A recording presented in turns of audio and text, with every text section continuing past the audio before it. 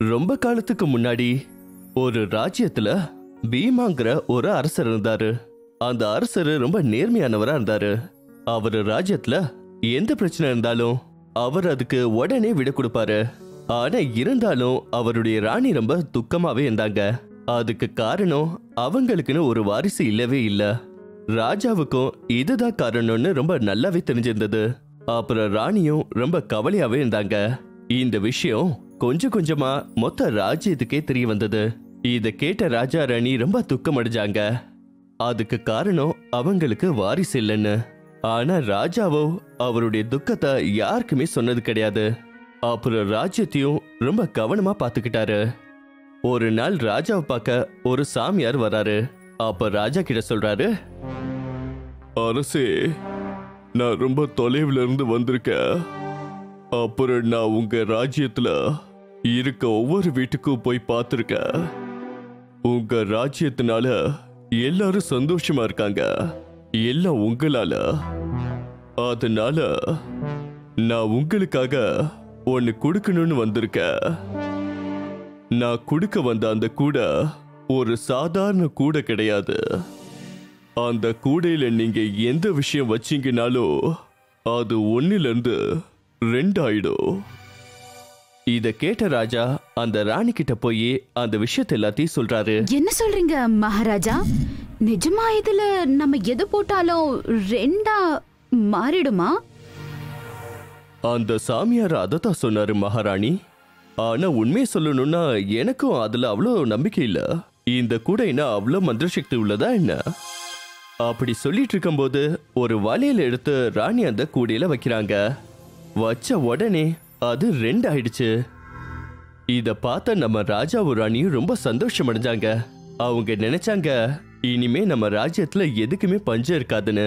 அப்படியே அவங்க ராஜ்யத்தை நல்லா செழிப்பா வச்சுக்கலான்னு. என்னதான் இருந்தாலும் இப்பவும் அந்த ராஜாவும் ராணி அவ்வளவு சந்தோஷமா இல்ல. அதுக்கு காரணம் அவங்க மனசுல எப்ப பார்த்தாலும் குழந்தை இல்லைங்கிற விஷயம் வந்துட்டே இருந்தது. இப்படியே கொஞ்ச நாள் போனதுக்கு அப்புறம் ஒரு நாள் துவாரபால் வந்து ராஜா ராணி கிட்ட இத சொல்றாரு. மகாராஜா, போலாங்கிற ஒரு ஆளு உங்களை பாக்குறதுக்கு அனுமதி கேட்கிறாரு மகாராஜா. அவரோட அவர் பொண்டாட்டி சுலேகா அப்புறம் ஒரு சின்ன குழந்தை இருக்கு மகாராஜா. அவங்கள வர சொல்லி ராஜா அனுமதி கொடுக்கறாரு. போலா உள்ள வந்ததுமே ராஜா ராணிய பார்த்து கையெடுத்து கும்புறாரு. அப்புறம் சொல்றாரு, மகாராஜா, உங்களுக்குன்னு ஒரு வாரிசு இல்ல. அதனால எங்க வாரிச உங்களுக்கு கொடுக்கலான்னு வந்திருக்கோம். இன்னையில இருந்து நீங்க தான் இந்த குழந்தைக்கு அப்பா அம்மா. இத கேட்ட ராஜா பேசுறதுக்கு முன்னாடியே ராணி ஓடி வந்து அந்த பச்சை குழந்தைய சுலேகா கிட்ட இருந்து எடுத்து கையில வச்சுக்கிட்டாங்க. அப்படியே முத்தமும் கொடுத்தாங்க. இதோட ராணி போலா அப்புறம் சுலேகாக்கு நன்றியும் சொன்னாங்க. இத பார்த்த ராஜா எதுவுமே சொல்ல முடியல. அப்பதான் ராஜா போலா அப்புறம் சுலேகாவை ரொம்ப கவனமா பார்த்தாரு. அவங்க பாக்குறதுக்கு என்னமோ சந்தோஷமா இருந்தாலும் அவங்க கண்ணை பார்த்ததோ ஏதோ ஒரு துக்கம் இருந்தது தெரிய வந்தது ராஜாவுக்கு. ராஜா சொன்னாரு, மகாராணி, இந்த குழந்தைய திரும்ப கொடுத்துருங்க. நாம குழந்தை இல்லாம கூட இருந்துடலாம். ஆனா ஒரு அம்மா கிட்ட இருந்து ஒரு குழந்தைய வாங்குறது ரொம்ப தப்பான விஷயம். இத கேட்ட போலாவும் சுலேகாவும் கையை எடுத்து கும்பிட்டு ராஜா ராணி கிட்ட இப்படி சொல்ல ஆரம்பிச்சாங்க. சுலேகா சொன்னாங்க, இந்த குழந்தைய உங்க குழந்தைன்னு நினைச்சுக்கோங்க. தயவு செய்து என் குழந்தைய நீங்களே வச்சுக்கோங்க. இத கேட்ட ராஜா ராணிக்கு ஒரே குழப்பம். எதுக்காக ஒரு அம்மா தன்னுடைய குழந்தைய நமக்கு கொடுக்கறதுக்கு இவ்வளவு பிரார்த்தனை பண்றாங்கன்னு. நீங்க ஏன் உங்க குழந்தைய எங்களுக்கு கொடுக்கணும்னு நினைக்கிறீங்க? சம்பிரதாயத்துப்படி ஒரு அம்மா கிட்ட ஒரு குழந்தைய கேட்டா அந்த அம்மா எந்த காரணத்துக்காகவும் தன் குழந்தைய கொடுக்க மாட்டாங்களே. ஆனா நீங்க என்னன்னா சுயமாவே உங்க குழந்தைய எங்களுக்கு கொடுக்கணும்னு நினைக்கிறீங்க. அதுக்கு என்ன காரணம்? அப்ப போலா சொல்றாரு, மகாராஜா, எங்களுக்குன்னு ஒரு சாபம் இருக்கு. 12 நாளுக்குள்ள வாரிசு இல்லாதவங்களுக்கு நாங்க இந்த குழந்தைய கொடுக்கலன்னா சரியா 13வது நாள் இந்த குழந்தையோட உயிர் போயிடும் மகாராஜா. மகாராஜா, இன்னையோட எங்க குழந்தையோட 12வது நாள் முடிய போகுது. தயவு செய்து எங்க குழந்தைய உங்க குழந்தைய ஏத்துக்குங்க. அப்படி இல்லைன்னா எங்க குழந்தை இறந்து போயிடுவா. அப்படியா? நீங்க கொஞ்சம் காத்துருங்க. நாங்க கொஞ்ச நேரத்திலே உங்களுக்கு எங்க முடிவை சொல்றோம். இத கேட்டுட்ட ராஜா நடந்துகிட்டே யோசிக்கிறதுக்காக கோட்டைக்கு வெளியே போனாரு. அவர் பின்னாடியே ராணியும் அந்த குழந்தையை தூக்கிட்டு பின்னாடியே போனாங்க. அப்ப ராணி பார்த்தப்ப ராஜா ரொம்ப கவலையாவும் துக்கத்தோடவும் இருந்தாரு. என்னாச்சு மகாராஜா? இன்னைக்கு நம்ம கையில ஒரு குழந்தை இருக்கு, ஆனா உங்க முகத்துல சந்தோஷமே இல்ல. அவங்க சந்தோஷமா அவங்க குழந்தைய நம்ம கையில கொடுத்திருக்காங்க. நம்ம நல்லா பார்த்து போன்னு அவங்களுக்கு நம்பிக்கை. ஆனா நீங்க சந்தோஷப்படாத எதுக்காக இப்படி இருக்கீங்க? என்னோட ராஜ்யத்து வாசி அவங்களோட குழந்தைய நமக்கு கொடுத்துட்டு போயிடுவாங்க. அப்புறம் முழு வாழ்க்கையும் இதை நினைச்சு கவலைப்படுவாங்க. அவங்களோட இந்த குழந்தைய நினைச்சு பார்த்துட்டே இருப்பாங்க. இதை யோசிச்சு பார்த்தா என்னால எப்படி சந்தோஷமா இருக்க முடியும்? இத கேட்ட ராணிக்கு ஒரே குழப்பம். அப்போ ராணி சொன்னாங்க, மகாராஜா, நாம அந்த குழந்தைய அந்த டோக்கரிக்குள்ள போட்டோம்னா அதுக்கப்புறம் இந்த குழந்தை 2 குழந்தையாக மாறிடும். அவங்களுக்கு ஒரு குழந்தைய கொடுத்த மாதிரி இருக்கும்ல. ராஜா எப்ப இந்த வார்த்தையை கேட்டாரோ அப்ப அவரோட முகத்துல ரொம்ப சந்தோஷம் பொங்குச்சு. இத நான் யோசிக்கவே இல்லையே. வாங்க மகாராணி, நாம குழந்தைய எடுத்துட்டு அரண்மனைக்குள்ள போவோம். அரண்மனையில தான் அந்த கூடை இருக்கு. அங்க இந்த குழந்தைய அந்த கூடை மேல வைங்க. ஒருவேளை அந்த கூடையில வச்சா இந்த குழந்தைய 1க்கு 2 குழந்தை ஆயிடலாம்ல. இதை யோசிச்ச ராஜா ராணி அங்க இருந்து ஓடி போய் அரண்மனைக்குள்ள நுழையிறாங்க. அங்க எங்க கூட வச்சிருந்தாங்களோ அந்த இடத்துக்கு போறாங்க. மகாராணி அந்த குழந்தைய அந்த கூடையில வைக்கிறாங்க. அந்த மந்திர கூடையில வச்ச உடனேயே அந்த ஒரு குழந்தை 2 குழந்தையா மாறிடுறாங்க. அப்ப ராஜா 2வது பையனை எடுத்துக்கிறாரு. அந்த ராணி கூடையில வச்ச பையனை எடுத்துக்கிறாங்க. அவங்க 2 பேரும் போலா அப்புறம் அவங்க மனைவி கிட்ட போறாங்க. ராஜா சொல்றாரு, இந்தாங்க உங்க குழந்தை. அப்ப போலாவும் அவங்க பொண்டாட்டியும் ரொம்ப கவலையோட ராஜாவை பாக்குறாங்க. அப்பதான் ராஜா அந்த மந்திர கூடையோட விஷயத்த அவங்க 2 பேருக்கும் சொல்றாரு. அப்புறம் சொல்லிட்டு, இந்த குழந்தைய நீங்க வச்சுக்கங்க. உங்களுக்கு என்ன சாபம் கிடைச்சதோ அது இந்த குழந்தைக்கு. அந்த குழந்தை ராணி கிட்ட இருக்கு, இந்த குழந்தைக்கு தான் இல்லையே. நீங்க இந்த குழந்தைய எடுத்துட்டு போலாம். இந்த குழந்தைக்கு ஒன்னும் ஆகாது, சரியா? இத புரிஞ்சுக்கிட்ட போலாவும் அவங்க பொண்டாட்டியும், நீங்க பெரிய மகான் மகாராஜா, உங்க வீட்டுல ஒரு புது வாரிசு வருதுன்னு நீங்க சந்தோஷப்படாம உங்க ராஜ்யத்துல இருக்க ஒரு வாசியோட வீட்டுல துக்கம் வந்துரும் நினைச்சு துக்கப்பட்டீங்களே. நாங்க ரொம்ப பாக்கியசாலிங்க. உங்களை மாதிரி ஒரு அரசர் கீழே வாழ்ற ஒரு ராஜ்யம் எங்களுக்கு கிடைச்சதுக்கு. என் குழந்தைக்கு இருந்த சாபத்திலிருந்து அவன் முக்தி அடையணும்னு சொல்லி என் குழந்தைய நீங்க எடுத்துக்கிட்டீங்க. ஆனா நாங்க குழந்தை இல்லாத கஷ்டப்படுவோம்னு யோசிச்சு எங்களுக்காக நீங்க இவ்வளவு கஷ்டப்பட்டு இருக்கீங்க. ரொம்ப நன்றி அப்படின்னு சொல்லிட்டு போலாவும் சுலேகாவும் அந்த குழந்தைய எடுத்துக்கிட்டு ரொம்ப சந்தோஷமா வீட்டுக்கு போனாங்க. அரண்மனையில ராஜாவும் ராணியும் அந்த புது குழந்தையோட ரொம்ப சந்தோஷமா இருந்தாங்க. அந்த குழந்தையும் ஒரு பெரிய இளவரசரா மாறினா. அந்த இளவரசனோட நம்ம ராஜா ராணியும் ரொம்ப சந்தோஷமா வாத்தா மாரியா ராஜகுமாரி. இது ரொம்ப காலத்துக்கு முன்னாடி நடந்த ஒரு கதை. ராஜகுமாரி ஆகிய எலிசபெத்துக்கு சுயம்வரம் ஏற்பாடு பண்றாங்க. வேற வேற ராஜ்யத்துக்கு சேர்ந்த நிறைய ராஜகுமார்கள் அங்க வந்திருந்தாங்க. அதுல ஒரு ராஜகுமாரர் பாக்குறதுக்கு கொஞ்சம் அசிங்கமா இருப்பாரு. சுயம்வரம் ஆரம்பிச்சிடுச்சு. ராணி வராங்க. எல்லா ராஜகுமார்களை அவ பாக்குறா. ஹரிக்க பாக்குற நேரம் வந்தப்ப ராஜகுமாரி முகத்தை சொல்லிச்சுக்கிறாங்க, அவன் ரொம்ப அசிங்கமா இருக்கான்னு சொல்லி. ஆனா இத பார்த்த ராஜகுமாரருக்கு ரொம்ப கோவம் வந்துடுது. அதுக்கப்புறம் ராஜகுமாரிய அவரை சபிக்கிறாரு. இளவரசி எலிசபெத், நீ அழகா இருக்குன்னு உனக்கு எவ்வளவு ஆணவம் இருந்தா நான் அழகா இல்லன்னு என்னை பார்த்து நீ ஏளனம் பண்ணிருப்பா. நான் உனக்கு சாபம் தர்ற. இனிமே நீ இளவரசியா இல்லாம ஒரு வாத்தா தான் வாழ போற. அது கேட்ட உடனே அப்பாவும் மகளும் ரொம்பவே பயந்து போயிடுறாங்க. அதுக்கப்புறம் ராஜகுமாரருக்கு மன்னிப்பு கேக்குறாங்க. ஏ ராஜகுமாரா, என்ன மன்னிச்சிடு, நான் தெரியாம தப்பு பண்ணிட்டேன். இளவரசரே, இவளை தயவு செய்து மன்னிச்சிருங்க. அவ பண்ணது தப்புதான். இருந்தாலும் அவ ஏதோ தெரியாம பண்ணிட்டா. நீங்க தான் இறக்க காட்டி அவ மேல இருக்க சாபத்தை நீக்கிடுங்க. அப்படி இல்லைன்னா என்னோட மகளோட வாழ்க்கைய வீணா போயிடும். ராஜகுமாரரோட கோவம் கொஞ்சம் அடங்கிடுச்சு. என்ன மன்னிச்சிடுங்க மகாராஜா. நான் கொடுத்த சாபத்தை திரும்ப பெறதுக்கு வாய்ப்பே இல்ல. ஆனா இந்த சாபத்துல இருந்து முக்தி அடைகிறதுக்கு நான் ஒரு வழி சொல்றேன். யாராவது உங்க மகளை வாத்து ரூபத்துல இருக்கும்போது முழுசா காதலிச்சாங்கன்னா அப்ப இந்த சாபத்துல இருந்து முக்தி பெறலாம். ஆமா, அப்புறம் இன்னொரு விஷயம், இளவரசிக்கு சாபத்துல இருந்து முக்தி கொடுக்கறவனுக்கு இந்த சாபத்தை பத்தி தெரியவே கூடாது. ராஜகுமார ஆகிய எரிக் சொன்ன உடனே அந்த ராஜகுமாரி ஒரு வாத்தாகி மாறி விடுறாங்க. அதுக்கப்புறம் அவங்க ஊர்ல இருக்கிற நதியில வாழ்ந்துட்டு இருப்பா. ரொம்ப காலமா அவங்கள நிஜமா நேசிக்கிற ஒரு ராஜகுமாரருக்காக வெயிட் பண்ணிட்டு இருப்பா. ஆனா யாருமே அந்த மாதிரி வரமாட்டாங்க. அங்க இருக்கிற அழகு, அந்த தண்ணி, அந்த வாட்டர் ஃபால்ஸ் பாக்குறதுக்கு நிறைய பேர் வருவாங்க, பாத்துட்டு போயிடுவாங்க. எவ்வளவு காலம் ஆச்சு இதுக்கு மேல என்ன உண்மையா நேசிக்கிற ஒரு ஆள் வருவாங்கன்னு எனக்கு கொஞ்சம் கூட நம்பிக்கையே இல்ல. அவ்வளவுதான், இனிமே இந்த வாத்து மாதிரியே வாழ்ந்து வாத்தாவே தான் சாகணும், அவ்வளவுதான். அந்த நேரம்னு பாத்து அன்னைக்கு சாயந்தரம் ஒரு பையன் அங்க வரான். அவன் பேரு ஜேம்ஸ். அவன் அங்க வந்து உட்கார்றான். அப்பாடா, நாட்டுல எவ்வளவு சத்தமா இருக்கு, அப்புறம் இங்க என்னன்னா இவ்வளவு அமைதியா இருக்கு. இங்க வந்ததுல இருந்து இங்கே இருக்கணும் போல எல்லாம் இருக்கு. ஜேம்ஸ் ஒரு மிடில் கிளாஸ் பையன். அவனுக்குன்னு அப்பா அம்மா சொந்தம் யாரும் இல்ல. அவன் தனியா வாழ்ந்துட்டு வந்துட்டு இருந்தான். இந்த நதி, அந்த தண்ணி, அதெல்லாம் பார்த்து அவனுக்கு ரொம்பவே மனசாந்தி கிடைச்சது. சடனா அவனுக்கு ஒரு வாய்ஸ் கேக்குது. நீ எப்படி இருக்க? இந்த அமைதியான ஏரிக்கை பக்கத்துல எங்க இருந்து இந்த சத்தம் வருது? ஒருவேளை இது பிரம்மையா? உன்னோட காது பொய் சொல்லல, நிஜமா உன்கிட்ட நான் பேசிக்கிட்டு இருக்கேன். இந்த பக்கம் பாரு. ஆட, ஆனா வாத்து எப்படி பேசுது? நீ எப்படி பேச முடியும்? என்னால பேச முடியும். நான் ஒரு மாயா வாத்து. நான் இங்கதான் வாழுறேன். இங்க இருந்து உனக்கு ரொம்ப மனசாந்தி கிடைச்சதுன்னு நீ பேசிட்டு இருக்கிறது எனக்கு கேட்டுச்சு.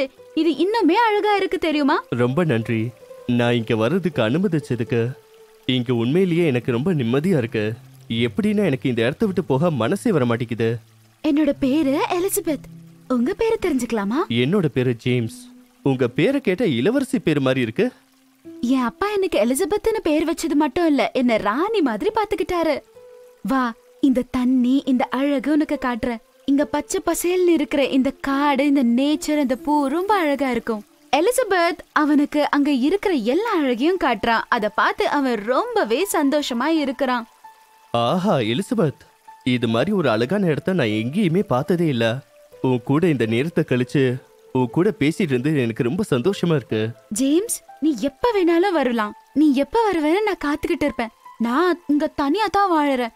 எனக்குன்னு யாருமே இல்ல தெரியுமா? தனியா இருக்கிறது எப்படி இருக்குங்கிறது எனக்கும் தெரியும்.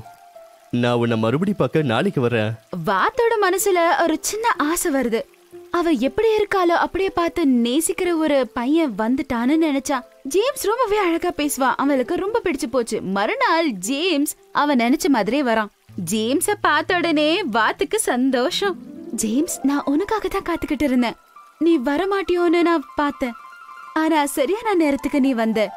இப்ப சன்செட் ஆக போகுது. நீ அத பாக்கணும். அது ரொம்பவே அழகா இருக்கும் தெரியுமா? நான் இங்க வர்றதுக்காக தான் காத்துட்டு இருந்தேன். அப்புறம் எப்ப என்னோட வேலை முடிஞ்சதோ அப்பயே நான் கிளம்பிட்டேன். உண்மையிலேயே சூரிய அஸ்தமனம் ரொம்ப அருமையா இருக்கு. ரெண்டு பேரும் சன்செட் ஆகிறத பாக்குறாங்க. அந்த அழக ரெண்டு பேரும் சேர்ந்து ரசிக்கிறாங்க. ரெண்டு பேரும் ரொம்ப சந்தோஷமா இருக்காங்க. எலிசபெத், இது பார்க்க ரொம்பவே அருமையா இருக்கு. நான் இந்த காட்சியை பாக்குறதுக்காக தினமும் இங்க வருவேன். ஆமா ஜேம்ஸ், இந்த சன்செட் பார்க்க ரொம்ப அழகா இருக்கும். ஆனா இவ்ளோ அழகு நான் தனியா ரசிச்சிட்டு இருந்தேன் இத்தனை நாள். எனக்கு நீ என் கூட இருக்கிறது எனக்கு ரொம்ப சந்தோஷமா இருக்கு. எலிசபெத், உன்னோட கஷ்டம் எனக்கு புரியுது. அப்புறம் நீ தனியா இருக்க மாதிரி எப்பயும் நினைக்காத. நான் தான் உன் கூட இருக்கல்ல. அப்புறம் இனிமே எல்லா கஷ்ட நஷ்டங்களையும் நானும் கூடவே இருப்பேன். ஜேம்ஸ் வாயால இந்த வார்த்தைய கேட்ட உடனே வாத்து அவளோட கண்கள்ல சந்தோஷம் தான் ரொம்ப இருந்தது. அவ ரொம்பவே சந்தோஷப்பட்டா. எலிசபெத்துக்கு ஜேம்ஸ்னா ரொம்ப பிடிக்கும். அதுக்கப்புறம் அவளுக்கு ஒரு விஷயம் நல்லா புரியும். ஒரு மனுஷனை நம்ம நேசிக்கணும்னா அவனோட மனசை பார்த்துதான் நேசிக்கணுமே தவிர அவன்கிட்ட இருக்கிற பணம், அவனோட அழகு இல்ல. ஜேம்ஸ்க்கு கூட எலிசபெத்த பிடிச்சிருக்கும். ஆனா இது எப்படி அவகிட்ட சொல்றதுன்னு யோசிப்பான். ஒரு வாத்தை எப்படி காதலிச்சு கல்யாணம் பண்றது அப்படின்னு தான் அவன் மனசுல டவுட். ஒரு நாள் சாயந்தரம் எலிசபெத்த பாக்குறதுக்கு ஜேம்ஸ் போல.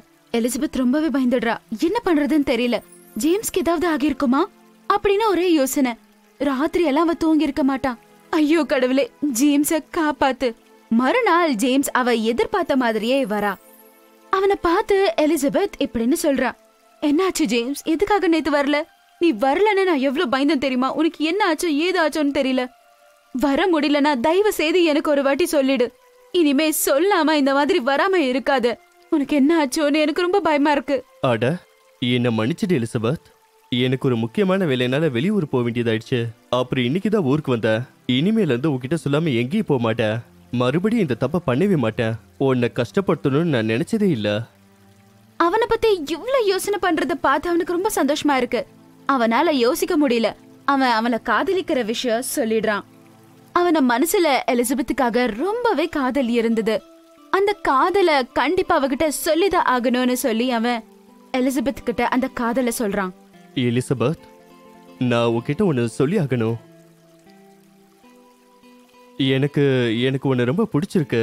அது மட்டும் இல்லாம என் மனசுக்கு ஊக்கூடியே இருக்கணும் போல தோணுது. காலையில எந்திரிச்சதுல இருந்து இதுதான் எனக்கு மனசுல விடுது. உன்னை எப்ப பாப்பன்னு, எப்ப கூட பேசுவேன்னு. ஜேம்ஸ் அப்படி சொன்ன உடனே வாத்து ஒரு அழகான ராஜகுமாரியாக மாறிடுறாங்க. அத பார்த்து ஜேம்ஸ்க்கு நம்பவே முடியல. அட எலிசபெத், நீ எப்படி மனுஷி ஆயிட்ட? அது மட்டும் இல்லாம நீ பார்க்க இளவரசி மாதிரி இருக்க. ஆமா ஜேம்ஸ், சில வருஷத்துக்கு முன்னாடி ஒரு சாபத்தால நான் இப்படி மாறிட்டேன். இதுக்கு பரிகாரம் இதுதான். யாராவது ஒருத்தங்க நான் எப்படி இருக்கணும் அப்படி பார்த்து என்ன நேசிச்சா, என்ன காதலிச்சா நான் மனுஷனாக மாறுவேன்னு சொன்னாங்க. அந்த மாதிரி யாரும் இருக்க மாட்டாங்க. இந்த ஒரு வாத்தாவே வாழ்ந்து சாகணும் அப்படின்னு தான் நான் நினைச்சேன். அப்படின்னா நீ ஒரு இளவரசியா? அப்படின்னா நீ என்ன மாதிரி ஒரு சாதாரண மனுஷன் கூட எப்படி இருப்ப? உன்னை பார்த்த பிறகு உண்மையான காதல் என்னன்னு தெரிஞ்சுக்கிட்டேன். ஒரு மனுஷன் ஒரு வாத்த காதலிக்கிறதா யார் இந்த மாதிரி பெருந்தன்மையா இருப்பாங்க சொல்லுங்க? அவனுக்கு இருக்கிற எல்லா ப்ரியாரிட்டியும் விட்டு ஒரு வாத்த அவன் காதலிச்சானா, அப்ப அவனோட மனசு எவ்வளவு நல்ல மனசா இருக்கும். மனசளவுல அவன் ரொம்பவே பணக்காரன். உன்னை நான் கல்யாணம் பண்ணிக்கணும்னு யோசிக்கிறேன் ஜேம்ஸ். நீ என்ன சொல்ற? நாம 2 பேரும் கல்யாணம் பண்ணிக்கலாமா? எலிசபெத், நானும் உன்னை ரொம்பவே காதலிக்கிறேன். நீ இல்லாத ஒரு வாழ்க்கையை என்னால யோசிச்சு பார்க்க முடியல. இதுக்கப்புறம் ஜேம்ஸ் மற்றும் எலிசபெத்துக்கு கல்யாணம் ஆகுது. எலிசபெத்தோட அப்பா மூலமா ஜேம்ஸ் அந்த ராஜ்யத்துக்கு ராஜாவாகிறாரு. ஜேம்ஸ், எலிசபெத், அதுக்கப்புறம் அவங்க அப்பா 3 பேரும் சேர்ந்து ரொம்ப சந்தோஷமா இருந்தாங்க.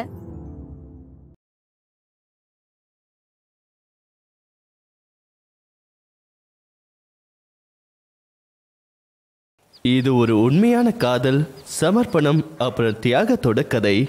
விஷால் நகரோட இளவரசர் ஸ்டீஃபன் அவரோட குதிரை வண்டியில ஏறி காட்டுக்கு நடுவுல சவாரி செஞ்சுக்கிட்டு அப்படியே போயிட்டு இருந்தாரு.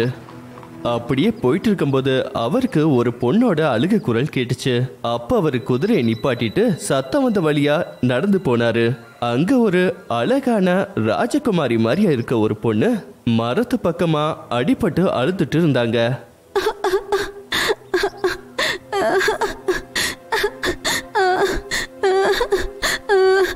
நீங்க யாரு? நீங்க ஏன் இங்க அழுதுட்டு இருக்கீங்க? எனக்கு என் பேர் மட்டும் ஞாபகம் இருக்கு. என் பேரு தேவி. ஆனா நான் இங்க எப்படி வந்தேன், இங்க எதுக்காக இருக்கேன்னு தெரியாது. ஒரு பயங்கரமான ஒரு முகம் என்ன தாக்கியது. ஆனா என்ன ஆச்சுன்னு எனக்கு எதுவுமே ஞாபகம் இல்ல. அப்புறம் இங்க இருந்து என்னால எந்திரிக்க கூட முடியல. எனக்கு கொஞ்சம் ஹெல்ப் பண்றீங்களா? அட, உங்களை யாரும் கடத்திருக்காங்க. நீங்க கவலைப்பட வேண்டாம். என் பேரு ஸ்டீஃபன். நான் இப்பவே உங்களை என் மாளிகைக்கு கூட்டிட்டு போறேன். அங்க எங்க ராஜ வைத்தியர் உங்களை நல்லபடியா பார்த்துப்பாரு. நம்ம இளவரசர் ஸ்டீஃபன் ரொம்ப பத்திரமா டெய்ஸியை தூக்கிக்கிட்டு அந்த குதிரை மேல உட்கார வச்சு அந்த பொண்ணோட ராஜாவோட மாளிகைக்கு போனாங்க. ஸ்டீஃபன் அந்த பொண்ணோட காயத்துக்காக ராஜ வைத்தியரை கூப்பிட்டு விட்டாரு. கூப்பிட்ட கொஞ்ச நேரத்திலே ராஜ வைத்தியர் அங்க வந்து நம்ம டெய்ஸியோட காயத்துல எல்லாம் கட்டு போட்டு விட்டாரு. டெய்ஸி, எனக்கு புரியுது உனக்கு ரொம்ப கஷ்டமா இருக்குதுன்னு. ஆனா ராஜ வைத்தியரோட கையால உங்களுக்கு எல்லா வழியும் போயிடும். அவரோட மருந்து கொஞ்சம் கசப்பா தான் இருக்கும், ஆனா சீக்கிரம் குணமாயிடும். அதனால கொஞ்சம் கண்ணை மூடிட்டு குடிச்சிருங்க. டெய்ஸியோட வலியும் கொஞ்சம் கொஞ்சமா காணாம போயிடுச்சு. அவங்களுக்கும் நிம்மதியா தூக்கம் வந்துச்சு. அப்படியே அவங்க நடக்கவும் ஆரம்பிச்சாங்க. அவங்க எங்க இருந்தாங்களோ அங்க எல்லா விஷயமும் ராஜ வைத்தியர்னாலேயோ அப்படி இல்லைன்னா ராஜாவோட பணியாளர்களாலேயே வர வைக்கப்படும்.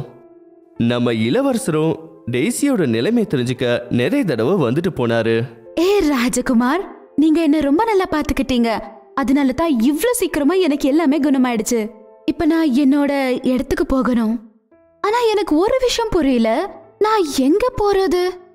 டெய்ஸி, நீ எதுக்கு கவலைப்படாத. உனக்கு குணமடைய நாங்க எல்லாத்தையும் செய்றோம். அப்புறம் எது வரைக்கும் உங்க ஞாபகங்கள் முழுசா வரலையோ அது வரைக்கும் நீங்க எங்களோட விருந்தாளி. அதனால நீங்க இங்க இருக்கிறதுக்காக எல்லா வசதிகளும் நாங்க பண்ணியிருக்கோம். ஸ்டீஃபன் அப்புறம் டெய்ஸி ரொம்ப பக்கத்துல நெருங்கி வந்தாங்க. அப்படியே அவங்க மனசும் நெருக்கமாயிடுச்சு. அப்படியே ஒரு பவித்திரமான காதலும் அவங்க மனசுக்குள்ள தோன்றுச்சு. டெய்ஸி அதனால எப்ப தனியா இருந்தாலும் அவங்க கண்கள் கதவை நோக்கி ஸ்டீஃபனுக்காக காத்துக்கிட்டே இருந்தது. ஸ்டீவன், எனக்கு என்ன தோணுதுன்னா, எனக்கு உன் கூடவே இருக்கணும்னு தோணுது. உன்னை விட என்ன நல்லா பாத்துக்கிறவங்க யார் இருப்பாங்க சொல்லு? நீ என்ன சொல்ற ஸ்டீவன்? டெய்சி, உன்னை யாரு போக சொன்னது? இப்ப எனக்கு தோன்றதெல்லாம் முழு வாழ்க்கையை நம்ம 2 பேர் சேர்ந்து இருக்கணும்னு. நானும் அததான் யோசிச்சேன். ஸ்டீவன், நான் உன்னை இவ்ளோ நேசிப்பேன்னு நினைச்சு பார்க்கல. உங்களை ஒரு நிமிஷம் பார்க்கலனா கூட என் இதயம் ரொம்ப வேகமா துடிச்சிட்டு இருக்கும். உங்களுக்காக என் இதயம் என் கண்ணை தேடிட்டு இருக்கோம். என் கண்ணு முழக்க உங்களோட முகம்தான் இருக்கு. டெய்சி, எனக்கு அதே நிலைமைதான். நான் எங்க போனாலும் என் மனசு என்னமோ இங்கதான் இருக்குது. உன்கிட்ட திரும்பி ஓடி வரணும்னு நினைக்குது. இது மாதிரி ஒரு எண்ணம் எனக்கு இதுக்கு முன்னாடி எப்பவுமே வந்ததே இல்ல. ஒரு நாள் இரவு ஒரு விண்கலம் அந்த அரண்மனைக்கு வெளியே வந்து அங்கேயே அப்படியே நிக்குது. அந்த விண்கலம் வழியா 2 தேவதைங்க வெளியே வந்தாங்க. இளவரசர் ஸ்டீஃபன் அவங்கள பார்த்து ஒரே ஆச்சரியப்பட்டாரு. அப்ப அந்த 2 தேவதைங்களும் நேரா டெய்சியோட அறைக்கு போச்சு. டெய்சி, உங்களுக்காக தான் வந்திருக்கோம். உனக்காக தான் வந்திருக்கோம். பறக்கும் எந்திரம் ரெடியா இருக்கு. நீங்க எல்லாம் யாரு? இந்த பறக்கும் எந்திரத்தில் என்ன எங்க கூட்டிட்டு போகணும்னு நினைக்கிறீங்க? டெய்சி, நீ என்ன பேசுற? உன்னை தேவதை லோகத்துக்கு கூட்டு போக வந்திருக்கோம். நீ இந்த பிருத்வி லோகத்துல எப்படி வாழ முடியும்? நீ ஒரு தேவதை. அட, உன்னோட மந்திர வைரம் எங்க போச்சு? ஓ, அதனாலதான் நீ யாருங்கிறத நீ மறந்து போயிட்டன்னு நினைக்கிறேன். இப்பவே நான் ராணி கிட்ட பேசி உங்களோட மாயா சக்திய மறுபடியும் கொண்டு வரேன். அப்ப அந்த தேவதை அதோட மந்திர சக்தியால ராணி தேவதைய அழைச்சது. அப்ப ராணி தேவதை தேவலோகத்துல இருந்தே டெய்சியோட மொத்த நினைவையும் திரும்ப கொண்டு வந்தது. ராஜகுமார் ஸ்டீவன், நான் ஒரு தேவதை. நான் கண்டிப்பா தேவதையோட லோகத்துக்கு போயாகணும். நான் இந்த பிருத்வி லோகத்துக்கு வந்த பிறகு நான் தனியா உன்னோட ராஜ்யத்துக்கு வந்துட்டேன்.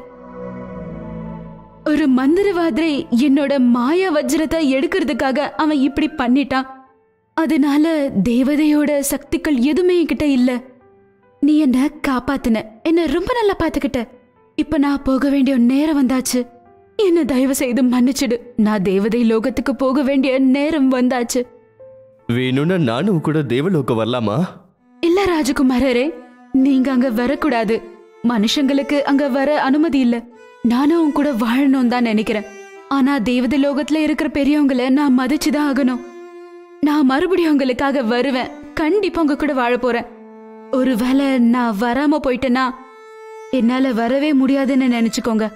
என் அன்பான ஸ்டீஃபன், நான் போயிட்டு வரேன். டெய்சி, உன் கூட இருந்து கழித்த இந்த நாட்களை நான் எப்போதும் மறக்கவே மாட்டேன். அப்பதான் டெய்சியோட சிறகுகள் வெளியே வந்ததுமே டெய்சி தன்னோட பழைய ரூபத்துக்கு மாறினா. அப்ப அந்த 2 தேவதைங்களோட சேர்ந்து அந்த விண்கலத்து மேல ஏறினா. அங்கிருந்து கிளம்பும் போது ஸ்டீஃபனியை திரும்ப பார்த்தா டெய்சி. அந்த விண்கலமும் கிளம்புச்சு. அப்படியே நம்ம ஸ்டீஃபனோட இதயமும் உடைஞ்சது. டெய்சி தேவலோகத்துக்கு அடைஞ்சாங்க. ராணி அம்மா, நான் ராஜகுமாரரான ஸ்டீஃபனை லவ் பண்றேன். நான் அவரை கல்யாணம் பண்ணிக்கணும்னு நினைக்கிறேன். மிச்சம் இருக்கிற எல்லா வாழ்க்கையும் அவர் கூட தான் வாழணும்னு நினைக்கிறேன். தயவு செய்து என்னை அனுப்பி வைங்க. டெய்சி, நீ என்ன பேசுறன்னு உனக்கு புரியுதா? நீ ஒரு தேவதை. ஒரு மனுஷனை நீ எப்படி கல்யாணம் பண்ணிக்கிட்டு வாழுறன்னு சொல்ற? இது சரியில்லை. அதுக்கான தண்டனைய நீ அனுபவிக்கணும். நான் என்ன வேணாலும் பண்றதுக்கு தயாரா இருக்கேன். ஆனா என்னோட ராஜகுமாரரோட நான் வாழ்ந்துதான் ஆகணும். என் கண்ணு முன்னாடி நீ நிக்காத, போ. டெய்சி, எனக்கு கோவம் வந்துச்சுன்னா நான் என்ன சபிக்க போறேன்னு எனக்கே தெரியாது. தயவு செய்து போ. டெய்சி ராணி தேவதையோட கோபத்துக்கு ஆளாறதுக்கு பயந்தா அங்கிருந்து கிளம்புனா. ஆனா இங்கேயோ இளவரசர் ஸ்டீஃபன் வானத்தை பார்த்துக்கிட்டே டெய்சிக்காக காத்துக்கிட்டு விண்கல வர்றதுக்காக காத்துட்டு இருந்தாரு. அவரோட நிலைமையோ ரொம்ப பாவமா ஆயிடுச்சு. அப்ப ராணி தேவதை கிட்ட இன்னொரு தேவதை வந்து விஷயத்த சொன்னுச்சு. ராணி அம்மா, ராஜகுமாரரான ஸ்டீஃபன் மற்றும் நம்ம டெய்சி ரொம்பவே ஒருத்தர் நேசிக்கிறாங்க. அவங்களோடது ரொம்பவே புனிதமான காதல். அவங்களோட காதலுக்காக என்ன வேணாலும் பண்றதுக்கு அவங்க தயாரா இருக்காங்க. தயவு செய்து நீங்க ஒரு வாட்டி யோசிச்சு பாருங்க. இவங்க காதல் மேல எனக்கு ரொம்ப நம்பிக்கை வந்திருக்கு. ஸ்டீவன் மற்றும் டெய்சி அவங்க 2 பேரும் சேர்ந்துதான் வாழணும். அவங்க 2 பேர் காதலுக்கு நம்ம தடையா இருக்க கூடாது. போய் டெய்சிய கூட்டு வா. அப்போ டெய்சி ஓடி வந்து ராணி தேவதையோட கால்ல விழுந்தா. டெய்ஸி, உண்மையான காதல் என்னன்னு நீ காட்டிட்ட. அதுக்கு நான் தடியா நிக்க மாட்டேன். போ, உன்னோட ராஜகுமாரர் கிட்ட போய் அவரோட வாழு. போ. இங்கேயோ ஸ்டீஃபன் மாளிகைக்கு வெளியே நின்று டெய்ஸிக்கா காத்துட்டு இருந்தான். அப்ப திடீர்னு ஒரு விண்கலம் வந்து ஸ்டீஃபன் முன்னாடி நின்னுச்சு. வாருங்கள் என் அருமை மகாராணியே, இத்துடன் என் கஷ்டம் தீர்ந்தது. அந்த பரமேஸ்வரர் தான் நம்ம 2 பேருக்கும் உதவி பண்ணிருக்காரு. நம்மளோட காதல் நம்மள தோக்க விடாது. அப்ப டெய்ஸி ஓடி வந்து ஸ்டீஃபனை கட்டி பிடிச்சுக்கிட்டா. ஒரு உண்மையான காதலுக்கு வெற்றி கிடைச்சது. அவங்க 2 பேரும் கல்யாணம் பண்ணிக்கிட்டாங்க. அதோட அவங்க 2 பேரும் சந்தோஷமா வாழ்ந்தாங்க. மந்திரவாதி மற்றும் மந்திர ஹார்மோனியம் பெட்டி. ரொம்ப தூரத்துல ஒரு ஊர்ல ஒரு கெட்ட மந்திரவாதி அப்புறம் மந்திர கிளி எழுந்தது. அவன் இந்த லோகத்தையே ஆளணும்னு நினைச்ச ஒருத்தன். அதனால அவன் ஒவ்வொரு ஊருக்கும் போகும்போது அந்த காட்டு நடுவுல ஒரு குடிசைய கட்டிட்டு வாழ்ந்துட்டு இருந்தான். அப்புறம் அவன் மாய மந்திரத்தால அந்த ராஜ்யத்துல இருக்கிற எல்லாருமே அவனுக்கு அடிமையாக்கிடுவான். ஒரு நாள் ராத்திரி அந்த மந்திரவாதி ஏதோ ஒரு மாயத்தை பண்ணிட்டு இருந்தான். கிளம்பலாம், இது இந்த ராஜ்யத்துக்கான நேரம். குடிசைக்கு வெளியே போய் அந்த மந்திரத்தை போட்டுற. மந்திரவாதி, இந்த மந்திரம் எல்லாம் சரிதான், ஆனா ஒவ்வொரு ராஜ்யத்துல ஏன் இந்த சட்டியில மந்திரத்தை வைக்கிறோம்? அதெல்லாம் உனக்கு புரியாது மந்திர கிளியே. இதெல்லாம் நான் பண்றதுக்கான காரணம், நான் இங்க இருந்து கிளம்புனதுக்கு அப்புறமே இந்த ராஜ்யத்துல இருக்க மக்கள் என் கண்ட்ரோல்ல இருக்கணும்னு. அப்படின்னா உங்களோட மொத்த மந்திர சக்தியும் இந்த பானைக்குள்ளதான் இருக்கா? நீ சரியா சொன்ன. மந்திரவாதி மற்றும் கிளி விதையை விதைத்து அங்க இருந்து அந்த குடிசலுக்கு போயிட்டு இருந்தாங்க. அப்ப யாரோ ரொம்பவே அழகா வயலின் வாசிச்சுட்டு இருந்தாங்க. அதை கேட்ட அந்த மந்திரவாதி எங்கன்னு தேட ஆரம்பிக்கிறான். ஏய் மந்திர கிளியே, இந்த இனிமையான குரலோட சத்தம் எங்க இருந்து வருது? போய் பார்த்துட்டு வந்து சொல்லு. அப்படியே செய்ற மந்திரவாதி. அதுக்கப்புறம் அந்த மந்திர கிளி அந்த வயலின் சத்தத்தை தேடிக்கிட்டு அங்க இருந்து போகுது. போயிட்டு வரும்போது அது எங்கன்னு கண்டுபிடிச்சு அந்த மந்திரவாதி கிட்ட சொல்லறான். மந்திரவாதி, நீங்க கேட்ட அந்த இனிமையான குரல் அங்க அழுதுட்டு இருக்க ஒரு அழகான பொண்ணு கிட்ட இருந்து தான் வருது. அப்ப சரி, வா போய் பார்க்கலாம் அந்த இனிமையான குரல் அழுகிறதுக்கு என்ன காரணம்னு. அதுக்கப்புறம் அந்த மந்திரவாதி ஒரு அழகான ராஜகுமாரராக மாறி அந்த பொண்ணை தேடி அங்க போறாரு. இந்த கடும் காட்டுக்குள்ள தனியா இந்த இருட்டுல நீ ஏன் அழுதுட்டு இருக்க? நான் தனியா இங்க இருக்கேன். வயலின் கூட என் கூட இருக்கு. என் அப்பா அம்மா இறந்து போன பிறகு பண ஆசையால என்னோட அண்ணன் ஒரு குடிகாரனுக்கு கொடுத்து என்ன கல்யாணம் பண்ணி வச்சான். அவன் கூட வாழ முடியாம தான் நான் வந்து இந்த காட்டுல இருக்கேன். அப்படியா? உன் பேர் என்ன? அப்புறம் இன்னொரு விஷயம், நான் ஒரு மந்திரவாதி. உனக்கு என்ன கல்யாணம் பண்ணிக்க விருப்பம் இருக்கா? கண்டிப்பா உங்களை கல்யாணம் பண்ணிக்கிறேன். நீங்க பார்க்க ராஜகுமாரர் மாதிரி இருக்கீங்க. அதுக்கப்புறம் என்ன பத்தி ரொம்ப கவலைப்படுறீங்க. இதெல்லாம் பார்த்தா என்ன நல்லா பாத்துப்பீங்கன்னு எனக்கு தோணுது. ஆமா, கட்டிப்பேன். ஆனா அதுக்கு முன்னாடி நீ எனக்காக கொஞ்சம் வயலின் வாசிக்கணும். அப்பதான் என்னால மந்திரம் பண்ண முடியும். என் புருஷனுக்காக நான் எப்பவுமே வயலனை வாசிச்சுட்டே இருப்பேன். அவ சொன்னதை கேட்ட உடனே அவனுக்கு ரொம்பவே சந்தோஷமா இருக்கு. இன்னைக்கு எங்க மந்திரவாதிக்கு கல்யாணம், இன்னைக்கு எங்க மந்திரவாதிக்கு கல்யாணம். அதுக்கப்புறம் அவங்க 2 பேருக்கும் கல்யாணம் நடக்குது. கொஞ்ச நாளைக்கு அப்புறம் அந்த பொண்ணு ஒளிஞ்சுக்கிட்டு இருந்து பிளாக் மேஜிக் எல்லாம் பாத்துடுறா. அதுக்கப்புறம் அவன் எவ்வளவு கெட்டவன்னு அவன் நல்லாவே புரிஞ்சுக்கிறான். அவளோட புருஷன் இந்த மாதிரி கெட்ட வேலை எல்லாம் செய்யக்கூடாதுன்னு ரொம்பவே பேசி பாக்குறான். நீங்க மாய மந்திரம் பண்றதெல்லாம் நான் நேத்து ராத்திரி பார்த்தேன். உங்களுக்கு இது சரின்னு படுதா? எப்படி இந்த வேலையெல்லாம் உங்களால பண்ண முடியுது? எனக்கு எது சரின்னு படுதோ அதைத்தான் நான் பண்ணுவேன். என் மந்திரத்தை நிப்பாட்டுன்னு நினைச்சா உன்னை நான் அப்புறம் அடிமையாக்கிடுவேன். அவங்க சொன்னதை கேட்டு அந்த கிழி இப்படின்னு சொல்லுது. அமைதியாரு மந்திரவாதி. அப்புறம் இந்த பொண்ணுக்கு கோவம் வந்துச்சுன்னு வச்சுக்க, அப்புறம் வயலின் வாசிக்கிறதையே அவன் நிறுத்திடுவா. அதுக்கப்புறம் உங்க எல்லா மந்திரமும் வீணா போயிடும். எனக்கு இந்த உலகத்திலே பெரிய மந்திரவாதி ஆகணும். அது நடக்கணும்னா நீ வயலின் வாசி ஆகணும். அப்பதான் அந்த இனிமையான குரல்ல சேர்ந்து என்னால இன்னும் மந்திரம் பண்ண முடியும். நான் இனிமே அதை பண்ண மாட்டேன். அந்த பொண்ணு அந்த வேலையை செய்ய மாட்டேன்னு சொன்ன உடனே அந்த மந்திரவாதி கோவமா அவ கழுத்துல இருக்கிற அந்த செயினை எடுத்துக்கிட்டு அவளோட உயிரை அதுக்குள்ள புதைக்கிறான். அதுக்கப்புறம் அந்த செயினை ஒரு நதியில போட்டுடுறான். நான் உன்னோட சுவாசத்தை எடுத்து இந்த ஹாரத்துக்குள்ள அடைச்சிருக்க. இன்னைக்காவது நீயோ இல்ல வேற யாராவதோ இந்த ஹாரத்துல இருந்து உன் சுவாசத்தை விடுவிச்சாலோ அப்ப நீ என்கிட்ட இருந்து விடுதலை பெற்றுவ. அதே மாதிரி இந்த மந்திரத்தையோ நான் விட்டுடுற. என்ன பண்ணி வச்சிருக்கீங்க? நான் உங்களோட மனைவி. இப்ப நான் என்ன சொல்றேனோ அதைத்தான் நீ செய்யணும். வயலின் வாசிக்கிறத ஆரம்பி. அப்படி இல்ல உன்னோட சுவாசம் அப்படியே நின்னுடும். ஐயோ கடவுளே, இந்த ஒரு கஷ்டத்துல இருந்து வெளியிட்டு இன்னொரு கஷ்டத்துல என்ன மாட்டி விட்டியா? எதுக்காக என்ன இப்படி கஷ்டப்படுத்துற? அப்படின்னு சொல்லிட்டு அவ போய் ஒரு இடத்துல உட்காந்து அழுறா. அப்படியே வயலின வாசிச்சுட்டு இருப்பா. அத வாசிச்சுட்டே அவ அங்க இருக்கிற அந்த விதைய பாக்குறா. அதுக்கப்புறம் அவ அந்த விதை கிட்ட போய் அத சும்மா தொட்டி பாக்குறா. அத தொட்டு பார்த்த உடனே அந்த ஒரு விதையில இருந்து ஏதோ பேசுற ஒரு சத்தம் கேக்குது. நீங்க என்ன தொட்டதுக்காக எனக்கு சாப விமுக்தி கிடைச்சது. அந்த மந்திரவாதி அவன் சொல்ற இடத்துலதான் நான் வளரணும்னு எனக்கு சாபம் கொடுத்தான். அத எப்படி? அவன் என்ன கட்டி போட்டிருக்கான். அவன் சொல்ற இடத்துலதான் நான் வளரணும். ஒருவேளை நான் வளரலனா அவன் என்ன நாசம் பண்ணிடுறேன்னு சொல்றான். நீங்களே சொல்லுங்க, நான் என்ன பண்றது? உங்களுக்காக நான் ஏதாவது உதவி செய்யணுமா? சொல்லுங்க. அந்த விதை பேசினது கேட்டு அவ இப்படின்னு யோசிக்கிறா. என்னோட உயிரை ஒரு செயின்ல அடிச்சு அவன் அந்த நதியில போட்டுட்டான். நீ அந்த நதியில போய் விழுந்து ஒரு பெரிய மரமாக மாறிவிடு. அதுக்கப்புறம் அந்த செயின் உன்னோட கிளைகள்ல மாட்டிக்கிட்டு மேல வரும். சரி, நான் அப்படியே பண்றேன். அதுக்காக நீங்க காத்துக்கிட்டு இருங்க. மறுநாள் அந்த மந்திரவாதி மற்றும் கிளி வேற ஒரு ஊருக்கு போயிடுறாங்க. அங்க போய் அவங்க ஏதோ யோசனை பண்ணிட்டு இருக்கும் போது கிளி இப்படின்னு சொல்லுது. என்ன யோசிச்சுட்டு இருக்கீங்க மந்திரவாதி? நான் நினைச்சிட்டு இருக்கதெல்லாம் நமக்கு பின்னாலேயே இருந்து சலோனி ஏதோ தப்பு பண்ணிடுவாளோன்னு. நீங்க தான் மந்திரவாதியாச்சே, உங்க மந்திரத்தை வச்சு நீங்க கண்டுபிடிக்கலாம்ல. இல்ல, என்னோட மந்திர கிளியே, சலோனியோட வயலின் சத்தத்தினால எதையும் பாக்குற என்னோட சக்தி போயிடுச்சு அப்படின்னு சொல்லி அந்த மந்திரவாதி வேலைய ஆரம்பிக்கிறான். மற்றும் இன்னொரு பக்கம் அந்த விதை கொஞ்சம் கொஞ்சமா வளர்ந்து மரமாகி மாறிவிடும். அத அவ பாக்குறா.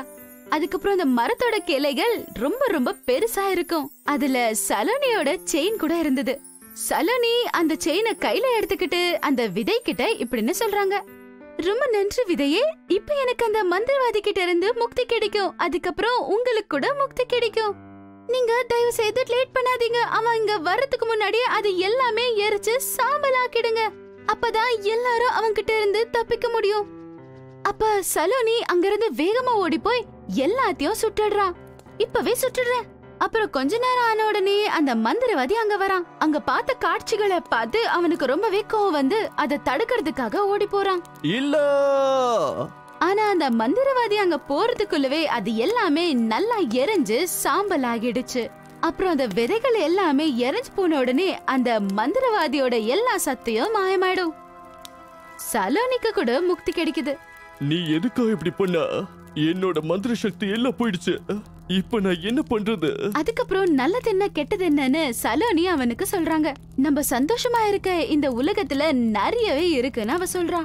நம்ம வாழ்க்கை ரொம்ப சந்தோஷமா இருக்குன்னு சொல்றா. இதுக்கப்புறம் என்ன, ரெண்டு பேரும் சேர்ந்து ரொம்ப சந்தோஷமா அவங்களோட வாழ்க்கைய வாழ தொடங்குனாங்க. சர்வ வல்லவருடைய நிபந்தனைகள். 1000 வருஷத்துக்கு முன்னாடி எல்லா வல்ல இறைவன் எல்லா உயிரினங்களுக்கிடையே வாழ்ந்து வந்தார். ஆனா அவர் மனிதர்களை உருவாக்கவே இல்லை. ஆனா முயல் ஒரு அறிவாளியான உயிரினமா இருந்தது. ஆனா முயல் எல்லா வல்ல இறைவனை பார்க்கறதுக்காக அரண்மனைக்கு வந்துச்சு. அதுவும் காட்டுல வாழ்ற ஒரு உயிரினம். நீ என்னுடைய பேலஸ்க்கு வந்தது எனக்கு ரொம்ப சந்தோஷம். ஓ மை கடவுளே, நீங்க தான் இந்த உலகத்தில் எல்லாரையுமே இந்த காட்டில் பார்த்துக்கிறீங்க. நீங்க உண்மையான தலைவர். ஆனா எனக்கு ஒரு உதவி வேணும். எந்த மாதிரியான உதவி? அது ஒன்னே ஒண்ணுதான், பெரிய அறிவாளியாவும் பெரிய புத்திசாலியும் ஆகணும்ட்டு. ஆடாடாடா, எல்லாருக்கும் கோடீஸ்வரம் ஆகணும் தான் ஆசை. ஆனா நீ புத்திசாலி ஆகணும்னு நினைக்கிற. ஏன்? ஏன்னா இந்த காட்டில் இருக்கிற எல்லா மிருகத்தோட நான் அறிவாளியா இருக்கணும்னு நினைக்கிறேன். சரி. ஆனா உனக்கு எந்த அளவுக்கு திறமை இருக்குன்னு நான் பார்க்கணும். ஏன்னா நானே ஒரு உருவத்தை உருவாக்கி அதுக்கு நல்ல திறமையும் புத்திசாலித்தனமும் தரணும்னு நினைச்சேன். ஆனா அதை நீ நிரூபிச்சனா நான் மனிதர்கள் அப்படி உருவாக்குறத நான் நிறுத்திடுவேன். என்ன நினைக்கிற? நான் செய்யறேன், நீங்க எதை செய்ய சொன்னாலும். நீ எனக்கு இங்க 5 நீல நிற பறவையை கொண்டு வர, அதே மாதிரி 5 வெள்ளை பட்டாம்பூச்சியும் தேனி உன்னை விட பெருசாவும் கூட்டிட்டு வா. அதுக்கப்புறம் என்னன்னு யோசிக்கலாம். நிச்சயமா கொண்டு வரேன், நான் தோக்க மாட்டேன். முயல் காட்டுக்குள்ள வரும்பொழுது ரொம்ப சோர்வா இருந்தது. அது ஒரு குட்டைக்கு பக்கத்துல போய் உக்காந்தது. எல்லா வகையான உயிரினங்களும் அந்த குட்டையில வந்து தண்ணி குடிச்சது. குடிச்சிட்டு அப்புறம் போயிடுச்சு. அப்போ 5 நீல நிற பறவைகள் அந்த குட்டையில வந்து தண்ணி குடிச்சது. அப்புறம் விளையாடவும் குதிக்கவும் ஆரம்பிச்சது. எனக்கு தெரியும் இன்னைக்கு நான் எவ்வளோ பெரிய அறிவாளின்ட்டு. இல்லை, இருக்காது, அதுக்கு வாய்ப்பே இல்லை. இது உண்மை இல்லை, என்னால் நம்பவே முடியல. இல்லை, அவங்க அந்த அளவுக்கு இல்லையே. 5 நீல நிற பறவைகளும் முயலுக்கிட்ட போச்சு. ஏய் முயலே, எதை பத்தி பேசிட்டு இருக்க? என்ன விஷயம்? ஒன்றும் இல்லை, ஆனால் அது நடக்க முடியாத காரியம். தயவு செஞ்சு சொல்ல, என்ன ஆச்சு? யாரோ சொன்னாங்க நீ என் கூட நிச்சயமாக வருவேன்ட்டு. ஆனால் அது நடக்காதுன்னு தெரியும். ஏன்னா அது ரொம்ப தூரம் போகணும். விளையாடுறியா நீ? நாங்க சோர்வே அடைய மாட்டோம். நாங்க எப்போதுமே ரொம்ப தூரமா தான் பறப்போம். பறக்கிறது எங்களுக்கு சோர்வே ஆகாது. நாங்க உன் கூட எங்க வேணாலும் வர முடியும். 5 நீல நிற பறவைங்க சிரிச்சுக்கிட்டே முயலை சுத்தி ஆடிச்சு. சந்தோஷம். 5 வெள்ளை பட்டாம்பூச்சிங்க குட்டைக்கு பக்கத்துல இருக்கிற பூக்கள்ல தேனுங்களை குடிச்சது. வாவ், நான் உலகத்திலேயே இந்த மாதிரியான ஒரு பட்டாம்பூச்சியை பார்த்ததே கிடையாது. ஆனால் இது எனக்கு செய்வாங்கன்னு நம்பிக்கை இல்லை. அதுவும் அது ரொம்ப கஷ்டம். நான் எதுக்கு இப்படி யோசிக்கிறேன்? அந்த 5 பட்டாம்பூச்சிங்களும் முயல்கிட்ட வந்துச்சு. ஏய் முயலி, எதை பத்தி நீ பேசுற? என்ன விஷயம்? அது ஒன்றும் கிடையாது, ஆனால் அது நடக்க முடியாத காரியம். தயவு செஞ்சு என்னன்னு என்கிட்ட சொல்லு. இல்லை, யாரோ என்கிட்ட சொன்னாங்க நீங்கள் என் கூட வருவீங்கன்னு. ஆனால் எனக்கு தெரியும் அது ரொம்ப கஷ்டம்ன்ட்டு. நீங்கள் என் கூட வந்தால் ரொம்ப சோர்ந்து போயிடுவீங்க. என்ன விளையாடுறியா நீ? நீ விபரீதமா எதுவும் பேசலையே. நாங்க எப்போ சோர்வடைய மாட்டோம். நாங்க எப்போதுமே ரொம்ப தூரம் பறப்போம். பறக்கிறதுனால நாங்க ஒன்னும் சோர்வாகிறது இல்ல. நீ எங்க போறிய அங்க எங்களாலையும் வர முடியும். 5 பட்டாம்பூச்சிகளும் சிரிச்சுக்கிட்டே முயலை சுத்தி ஆடுச்சு. அருமை. ஒரு பெரிய தேனி வந்து பூக்கள்ல தேன் குடிக்க ஆரம்பிச்சது. என்ன அருமையான தேனி இது. ஆனா அதால செய்ய முடியாது.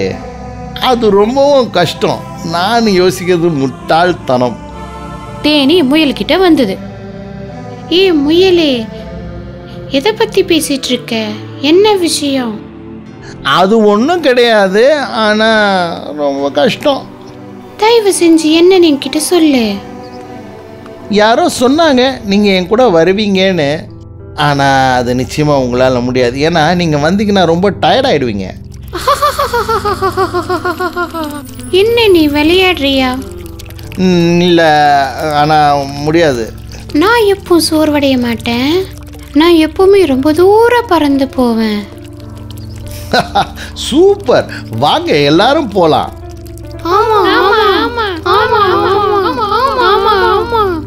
ஏய் நில்லு, நம்ம எங்க போறோம்னு சொல்லவே இல்லையே. அங்கதான் உங்களுக்கு ஒரு பெரிய ஆச்சரியம் காத்திருக்கு. அது நல்லதா இல்ல கெட்டதா? நிச்சயமா அது நல்லதுதான். வாங்க இருட்டுக்குள்ள போலாம். கடவுளோட அரண்மனையில முயல், 5 நீல நிற பறவை, 5 வெள்ளை பட்டாம்பூச்சியோட ஒரு பெரிய தேனியும் கடவுளுக்கு முன்னாடி நின்றுட்டு இருந்தது. உனக்காக நான் காத்துட்டு இருந்தேன். கடவுள் பார்த்தாரு 5 நீல நிற பறவையும் 5 வெள்ளை பட்டாம்பூச்சியும் ஒரு பெரிய தேனியையும். நான் நினைக்கிறேன் நீ எல்லாரையும் கூப்பிட்டு வந்திருக்கேன்னு. இப்போ நீங்க என்னோட விருப்பத்தை நிறைவேற்றுவீங்கல்ல? நான் நினைக்கிறேன் அது முடியாது. ஏன் முடியாது? நான் உன்னை இன்னும் புத்திசாலி ஆக்கினா நான் தான் இன்னும் பெரிய தவறு செய்கிறேன்னு நினைக்கிறேன். அது எப்படி? ஏன்னா நீ ஏற்கனவே நல்ல புத்திசாலி. அப்படின்னா இந்த காட்டில் இருக்க எல்லா மிருகத்தோட நான் புத்திசாலியா? நீ எப்பொழுதுமே ஒரு நல்ல புத்திசாலி. ஆனா உனக்கு அது தெரியல. உன்னோட விருப்பம் என்ன? எல்லாமே பேச ஆரம்பிச்சது மொத்தமா ஒரே சமயத்துல. முயல் அங்கிருந்து வெளியே போச்சு. நடக்கும்போது வெற்றிகரமா நடந்து போச்சு. முற்றும்.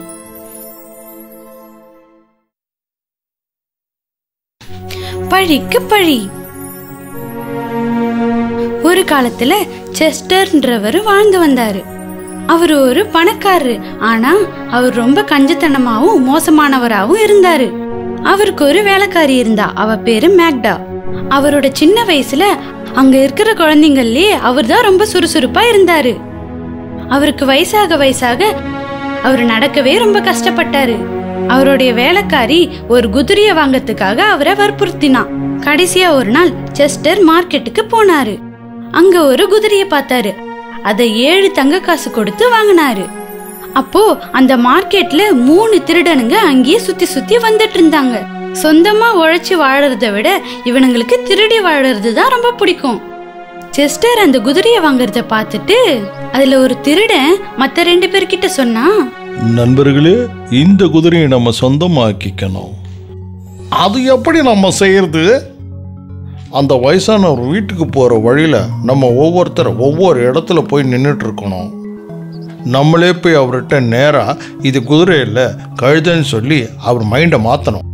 அந்த கதையை நம்பிட்டாருன்னா நமக்கு அந்த குதிரை சொந்தமாயிடும். இந்த ஐடியா எல்லாருக்கும் பிடிச்சிருந்தது. அதனால ஒவ்வொருத்தர் ஒரு மூலையில நிக்க ஆரம்பிச்சாங்க.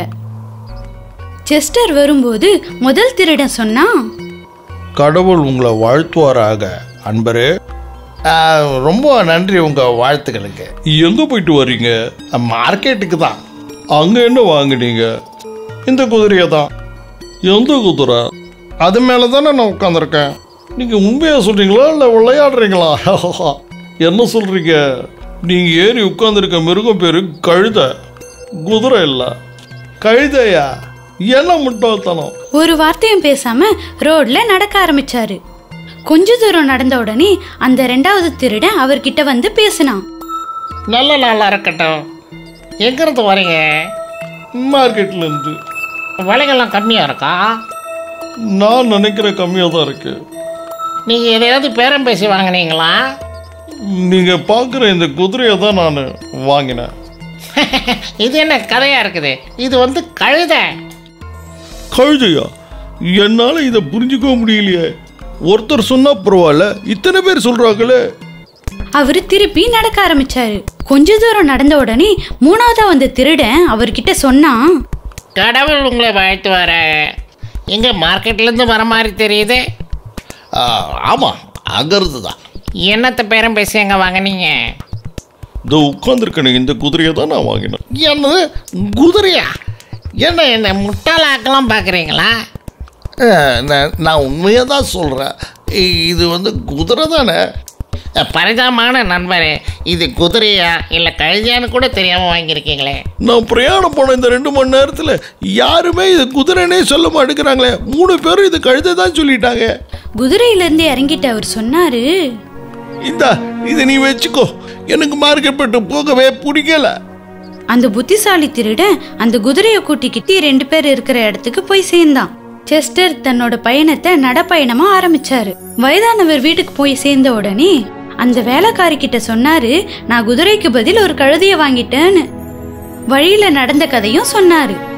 மரியாதைக்குரிய முதலாளியே, உங்களை ஏமாத்திருக்காங்கன்னு உங்களுக்கு புரியலையா? உங்களை முட்டாளாக்கிட்டாங்க. அவனுங்க திருடனுங்க. பரவாயில்ல, இருக்கட்டும். அவங்களுக்கு ஒரு நல்ல பாடத்தை போக்கத்தர. அப்புறம் ஒரே மாதிரியான 2 ஆட்டுக்குட்டிய குறைஞ்ச விலைக்கு வாங்கி செஸ்டர் தன்னோட வீட்டுக்கு கூட்டிட்டு போனாரு. அவரு மேக்டா கிட்ட ஒரு விருந்தை தயார் பண்ண சொன்னாரு. ஏன்னா சில நண்பர்களை டின்னருக்கு கூப்பிடுறதுக்காக. அவரு சில கோழிகளை வறுக்கவும் வேக வைக்கவும் சொன்னாரு. அவகிட்ட ஒரு நல்ல கேக் செய்ய சொன்னாரு. அவரு 2 ஆட்டுல ஒரு ஆடை எடுத்து ஒரு போஸ்ட்ல போய் கட்டி வச்சாரு. சில புல்களை சாப்பிட கொடுத்தாரு. இன்னொரு ஆடை கூட்டிக்கிட்டு மார்க்கெட்டுக்கு போனாரு. அவரு மார்க்கெட்டுக்குள்ள நுழைஞ்ச உடனே அந்த 3 திருடங்களும் அவரை வரவேற்க போனாங்க. வாங்க மிஸ்டர் செஸ்டர், என்ன இந்த பக்கம் வந்திருக்கீங்க? கொஞ்சம் மளிகை சாமான் வாங்கிட்டு போலான்ட்டு. ஏன்னா இன்னைக்கு என்னோட நண்பர்கள்லாம் சாப்பிட வர்றாங்க. வேணும்னா நீங்களும் அந்த விருந்தில் வந்து கலந்துக்குங்களேன், சந்தோஷமா இருக்கும். அந்த 3 திருடங்களும் அவரோட அழைப்பை ஏத்துக்கிட்டாங்க.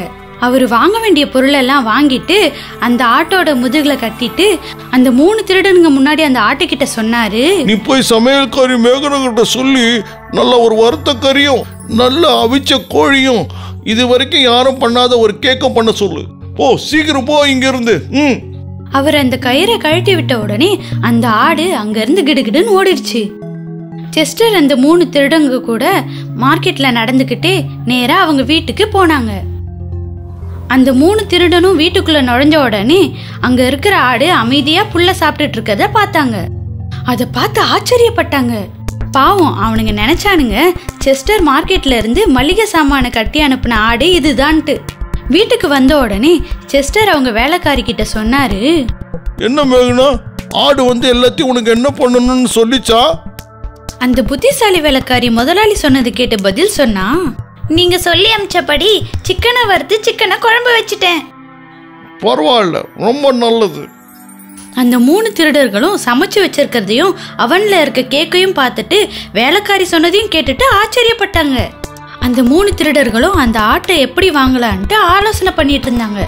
கடைசியா சாப்பிட்டு முடிச்ச உடனே அதுல ஒரு திருடன் செஸ்டர் கிட்ட சொன்னா, என்னுடைய நண்பரே, இந்த ஆடை நீங்க எங்களுக்கு விற்கணும். செஸ்டர் அதுக்கு பதில் சொன்னாரு, அந்த ஆட்டை வைக்கிறதுக்கு எனக்கு மனசே இல்லை. ஏன்னா அது ஒரு விலை மதிக்க முடியாத ஒரு மிருகம். இருந்தாலும் நீங்க கேட்கறதுனால உங்களுக்காக ஒரு 50 தங்க காசுக்கு தரேன். அந்த திருடனுங்க உடனே ஒரு 50 தங்க காசை எடுத்து கொடுத்துட்டு அந்த வீட்டை விட்டு ஆட்டை கூட்டிட்டு சந்தோஷமா போனாங்க. வீட்டுக்கு போனவனே அவன் பொண்டாட்டி கிட்ட சொன்னான், நாளைக்கு நீ எதுவும் சமைக்காத, நாளைக்கு ஒரு தூது அனுப்பிச்ச பிறகு நீ சமைக்க ஆரம்பி. தொடர்ந்து அடுத்த நாள் மார்க்கெட்டுக்கு போய் கோழிக்கறியை வாங்கினாங்க. அவங்க அந்த பேசுற ஆட்டுக்கு முதுகுல எல்லாத்தையும் கட்டிட்டு அந்த ஆட்டுக்கிட்ட அவங்களுக்கு வேண்டியதெல்லாம் செய்ய சொல்லி அவங்க மனைவி கிட்ட சொல்ல சொன்னாங்க. அந்த ஆடை அவுத்து விட்ட உடனே அதால முடிஞ்ச அளவு வேகமா ஓடுச்சு. சாப்பாடு நேரம் வந்த உடனே நேரா வீட்டுக்கு போய் அவங்க மனைவி கிட்ட சாப்பாடு தயாரான்னு கேட்டாங்க. ஓ முட்டாள்களே, வடிகட்டின முட்டாள்களே, எப்படி ஒரு ஆடு ஒரு வேலைக்காரி மாதிரி வேலை செய்யும்னு எதிர்பார்த்தீங்க? நீங்க மத்தவங்களுக்கு செஞ்சது உங்களுக்கே திரும்பி வந்துடுச்சு. இதுக்கு பேர் தான் சொல்வாங்க பழிக்கு பழின்னு. முற்றும். வருத்தப்பட்ட ராஜகுமாரி. ஒரு காலத்துல என்ன ஆச்சுன்னா, மகாராஷ்டிராவோட மகாராஜாவோட மனைவிக்கு அழகான பொண்ண பொறுக்குது. சந்தோஷத்துல இருந்த ராஜாராணி ஊர்ல எல்லாருக்குமே தங்கத்தை குடுக்கறாங்க. நேரம் கடந்து போன மாதிரியே ராஜகுமாரியும் பெரியவளாயிட்டா. அவளுக்கு 6 வயசு. ஒரு நாள் அம்மா கிட்ட அவ அடம் பிடிக்கிறா. அம்மா, எனக்கு நட்சத்திரம் வேணும். ஓ தெரியுமா, என்ன சொல்ற நீ? வானத்துல இருந்து நட்சத்திரத்தை எப்படி கொண்டு வந்து கொடுக்கறது? அப்பா மகாராஜா அங்க வராரு. நீ கவலைப்படாத மகளே, உனக்கு நட்சத்திரம் தானே வேணும். இப்பவே மந்திரி கிட்ட சொல்லி கொண்டு வர வைக்கிற. மகாராஜா சொன்ன உடனே மந்திரி காகிதம்ல செஞ்ச நட்சத்திரத்தை கொடுக்கறாரு. அத பார்த்து ராஜகுமாரி கரிமா ரொம்பவே சந்தோஷப்படுறா. ரொம்ப நன்றி அப்பா, நீங்க ரொம்ப நல்லவங்க, என்ன ரொம்ப நல்லா பாத்துக்கிறீங்கப்பா. மகாராஜா அவளுக்கு ரொம்ப பாசம் காட்டி நீங்க அவளை கெடுத்து வச்சிருக்கீங்க. இன்னும் இவ என்ன பண்ண போறான்னு தெரியல. அப்படிலாம் ஒண்ணு இல்ல மகாராணி சாய்பா. அவ வளர வளர அவளுக்கு எல்லாம் புரிஞ்சிடும். அந்த நாளும் வந்துச்சு. இப்ப அவளுக்கு 16 வயசு. ஆனாலும் அவளோட நடத்தை மாறல. இன்னும் அவ அதே மாதிரி தான் இருக்கா. எப்பயும் போலவே தாசிகளுக்கு மரியாதை கொடுக்க மாட்டா. எப்பவுமே அவங்கள திட்டுவா, அவங்கள கேவலமா நடத்துவா.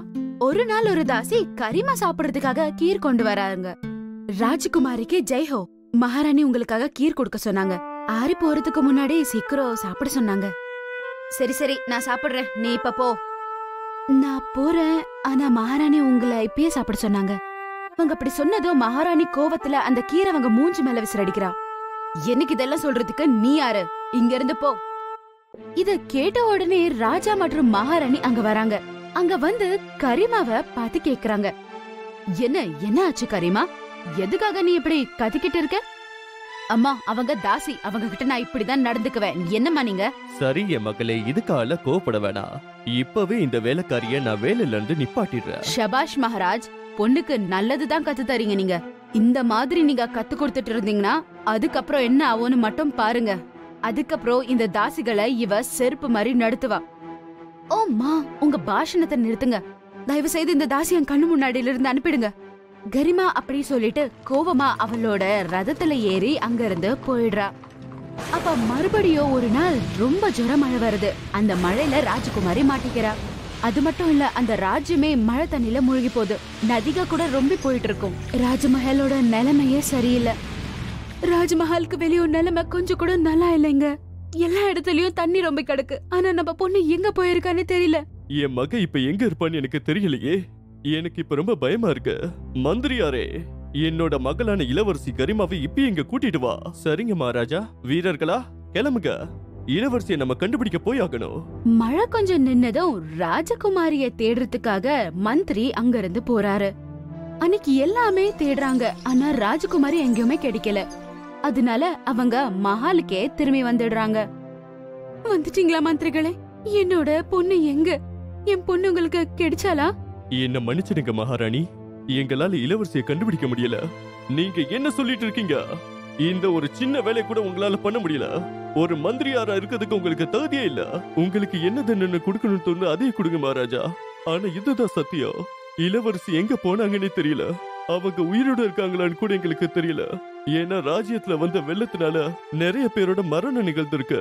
இது வரைக்கும் வெள்ளத்துல மூழ்கின உங்களோட முகத்தை வச்சு அடையாளம் அறியவே முடியாம போயிடுச்சு மகாராஜா. அது கேட்ட உடனே மகாராணி மயங்கிடுறாங்க. அப்புறம் மகாராஜா ரொம்பவே அழ ஆரம்பிக்கிறாரு. இன்னொரு பக்கம் ராஜகுமாரி கரிமா தண்ணில அடிச்சுக்கிட்டு அவங்களோட வேலைக்காட்சியோட ஊருக்கே வந்துடுறாங்க. யார அவமானம் செஞ்சாங்களோ அவங்க ஊரு. நதிக்கிட்ட ஏன் இத்தனை பேர் இருக்காங்க? என்ன இருக்குன்னு ஒரு வாட்டி போய் பார்க்கலாம். ராஜகுமாரி கரிமாவை பார்த்த உடனே அவங்க யாருன்னு கண்டுபிடிச்சிடுறாங்க. ராஜகுமாரி, உங்களுக்கு என்ன ஆச்சு? கண்ணு தருங்க, கண்ணு தருங்க. ஆமா, உனக்கு இந்த பொண்ணு தெரியுமா? ஆமா, இவங்க எங்களோட ராஜகுமாரி கரிமா. இவங்க 2-3 நாளாவே தண்ணில அடிச்சிட்டு வந்துட்டு இருக்காங்கன்னு நினைக்கிறேன். ஆனா இவங்க எதுக்காக ஏதோ பேச மாட்டேங்கிறாங்க. அவ இப்ப மயக்கத்துல இருக்கா. அவ உடல்ல இருந்து எப்ப தண்ணி குறையுதோ அப்ப அவளுக்கு மயக்க தெளிஞ்சிடும். இப்போதைக்கு நீ அவளை உன் வீட்டுக்கு கூட்டிட்டு. கண்டிப்பா. தயவு செய்து எனக்கு ஏதாவது ஹெல்ப் பண்றீங்களா? ஊருக்காரங்களோட உதவியால வேலைக்காரி ராஜகுமாரியை வீட்டுக்கு கூட்டு வராங்க. அதுக்கப்புறம் மருத்துவரை கூட்டு வராங்க. ஐயா, நீங்க கொஞ்சம் சீக்கிரமா வீட்டுக்கு வரணும். எங்க ராஜகுமாரி மயங்கி கிடக்குறாங்க. அவங்கள வந்து காப்பாத்துங்க. சரி மகளே, நானே வரேன். கொஞ்சம் இந்த மருந்து பொருட்கள் எடுத்துட்டு வாய. மருத்துவர் அவங்களோட வீட்டுக்கு போய் ராஜகுமாரிய பாக்குறாரு. அதுக்கப்புறம் ராஜகுமாரிக்கு ஒரு கஷாயத்தை குடிக்க வைக்கிறாரு. கவலைப்பட வேணாம் மகளே, இன்னும் கொஞ்ச நேரத்திலேயே அவளுக்கு நினைவு வந்துடும். சரி, இப்ப எனக்கு ஒரு சூடான டீ ஒண்ணு போட. அத குடிச்சிட்டு நான் வீட்டுக்கு கிளம்புறேன். கண்டிப்பா, சொல்லுங்க ஐயா. தாசி மருத்துவருக்கு டீ குடுக்கறாங்க.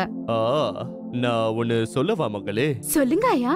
உனக்கு இப்ப ஒரு நல்ல வாய்ப்பு ஒண்ணு கிடைச்சிருக்கு மகளே. எந்த அளவுக்கு நகநட்டு வைரம் வைடூரியம் வாங்க முடியுமோ அந்த அளவுக்கு மகாராஜா மகாராணி கிட்ட இருந்து வாங்கிடு. அவங்களோட இளவரசிய நீ காப்பாத்திருக்கல. என்ன பேசுறீங்க மருத்துவரே? வயித்துக்கு சாப்பாடு போட்டு அவங்கள ஏமாத்தணுமா? இதெல்லாம் நான் பண்ண மாட்டேன். உங்க வேலை ஆச்சுன்னா நீங்க போலாம். அப்ப கண்ணு முழிச்ச ராஜகுமாரி நடந்த எல்லாமே கேட்டுக்கிட்டு தான் இருந்தாங்க. அட கடவுளே, நான் ரொம்ப பெரிய தப்பு பண்ணிட்டேன். இவ்ளோ நல்லவங்கள நானு அவமானம் படுத்திட்டேனே. தாஸ்குமாரி அப்ப ராஜகுமாரி நின்னுட்டு இருக்கிறத பாக்குறாங்க.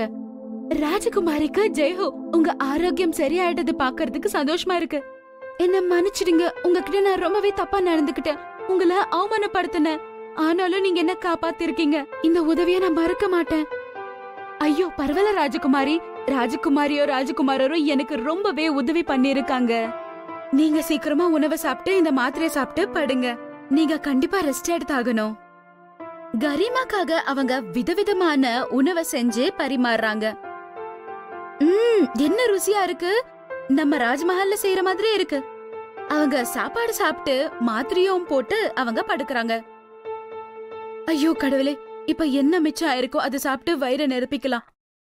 மறுநாள் வேலைக்காரியோட பக்கத்து வீட்டுக்காரங்க வராங்க. நான் உன்ன அன்னைக்கு தங்க கடையில பார்த்தேன். ஏதாவது தங்கம் வாங்கறதுக்கு போயிருந்தியா? ஐயோ, தங்கம் வாங்கறதுக்கு நான் ஏன் போவேன்? ராஜ்மஹால்ல இருந்து என்ன அனுப்பிட்ட பிறகு ஒருவேளை சாப்பாடு கூட என்னால சாப்பிட முடியல. அப்படின்னா நான் தான் வேற யாரையோ பாத்துட்டேனா? இல்ல, நீங்க சரியா என்னதான் பாத்திருக்கீங்க.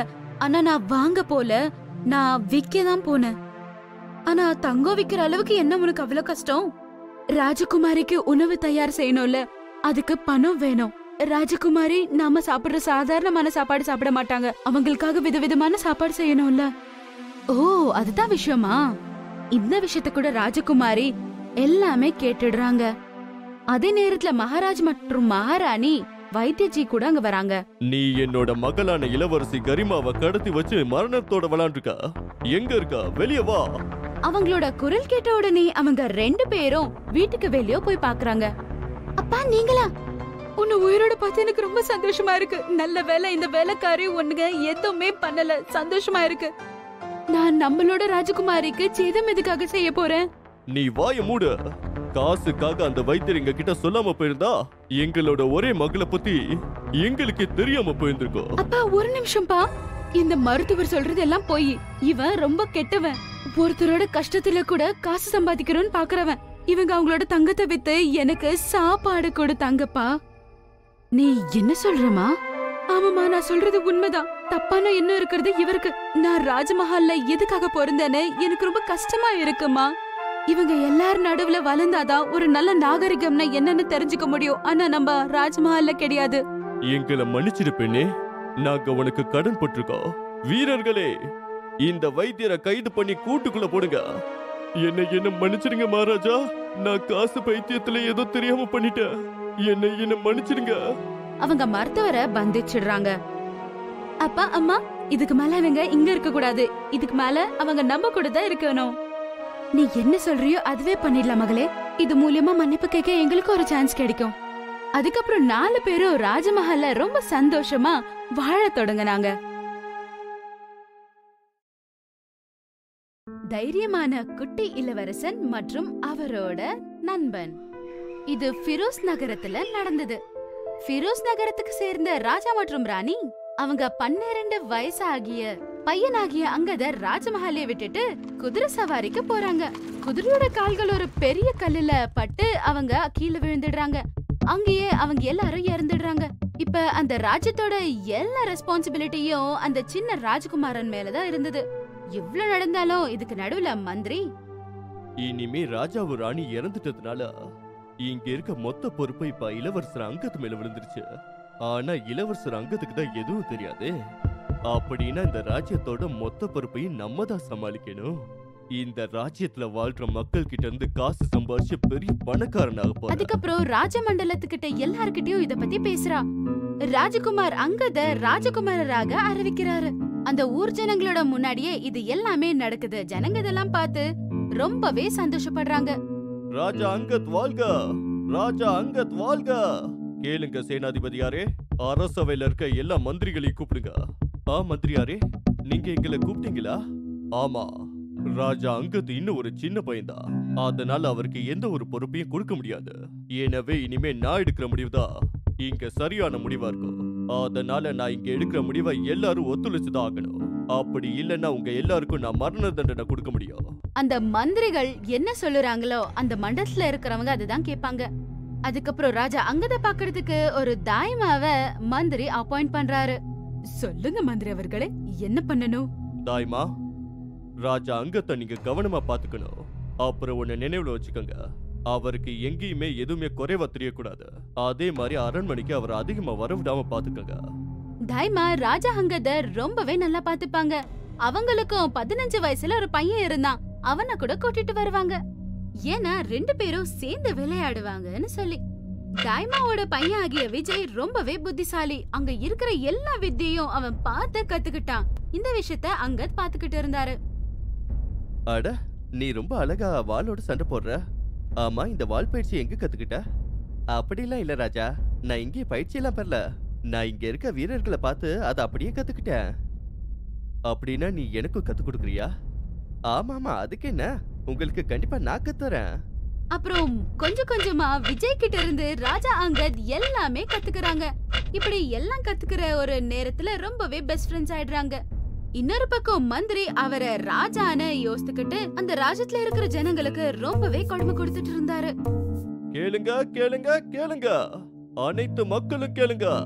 ராஜா அங்கத்தோட முடிவின்படி நீங்க எல்லாரும் இந்த வருஷத்தோட வரிய முன்னாடியே செலுத்தணும். ஆனா ராஜா அங்கத் எப்படி இப்படி ஒரு முடிவு எடுக்க முடியும்? 2 வருஷமா நம்ம ராஜ்யத்துல மழையே இல்லாம ஒரே பஞ்சமா இருக்கு. அதனால எங்களுக்கு வியாபாரமும் ஓடல. இதுல நாங்க எப்படி வரிய செலுத்துறது? ராஜா அங்கத் என்ன முடிவு பண்ணாரோ அத உங்க எல்லாருக்கும் நான் சொல்லிட்டேன்.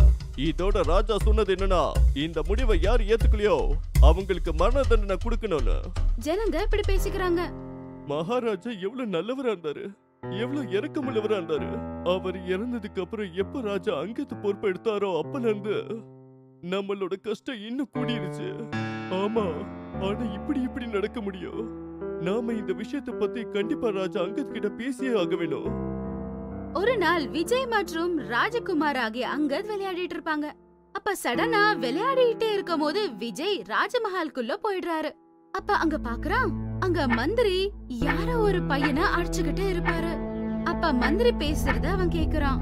நீ ராஜா அங்கத்தை பார்க்க வந்தியா, இல்ல இந்த விஷயத்த எல்லாத்தையும் சொல்லி என்னோட வேலையவே காலி பண்ண வந்தியா? உனக்கு விஷயம் தெரியாது. ராஜா அங்கத்து பேருக்கு தான் ராஜா, ஆனா இந்த ராஜ்யத்தோட உண்மையான ராஜாவா நானா தான் இருப்பேன். அப்புறம் அவரு இப்படி சொல்றாரு, இவனை கூட்டிட்டு போங்க, அப்படியே அவனை கூண்டில் அடைங்க. எல்லா வார்த்தையும் கேட்ட விஜய் அவங்க அம்மா கிட்ட போய் சொல்றாரு.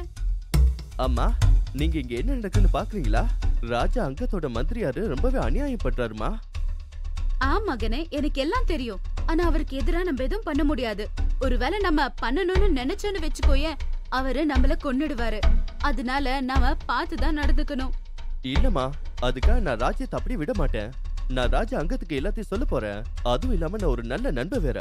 விஜய் மற்றும் ராஜா அங்கத் 2 பேரும் விளையாடிட்டு இருப்பாங்க. அப்ப விஜய் ராஜா அங்கத தள்ளி விட்டுடுறான். அப்ப ராஜா அங்கத் இப்படி சொல்றாரு, என் அருமை நண்பா விஜய், நீ எதுக்காக இப்படி பண்ண?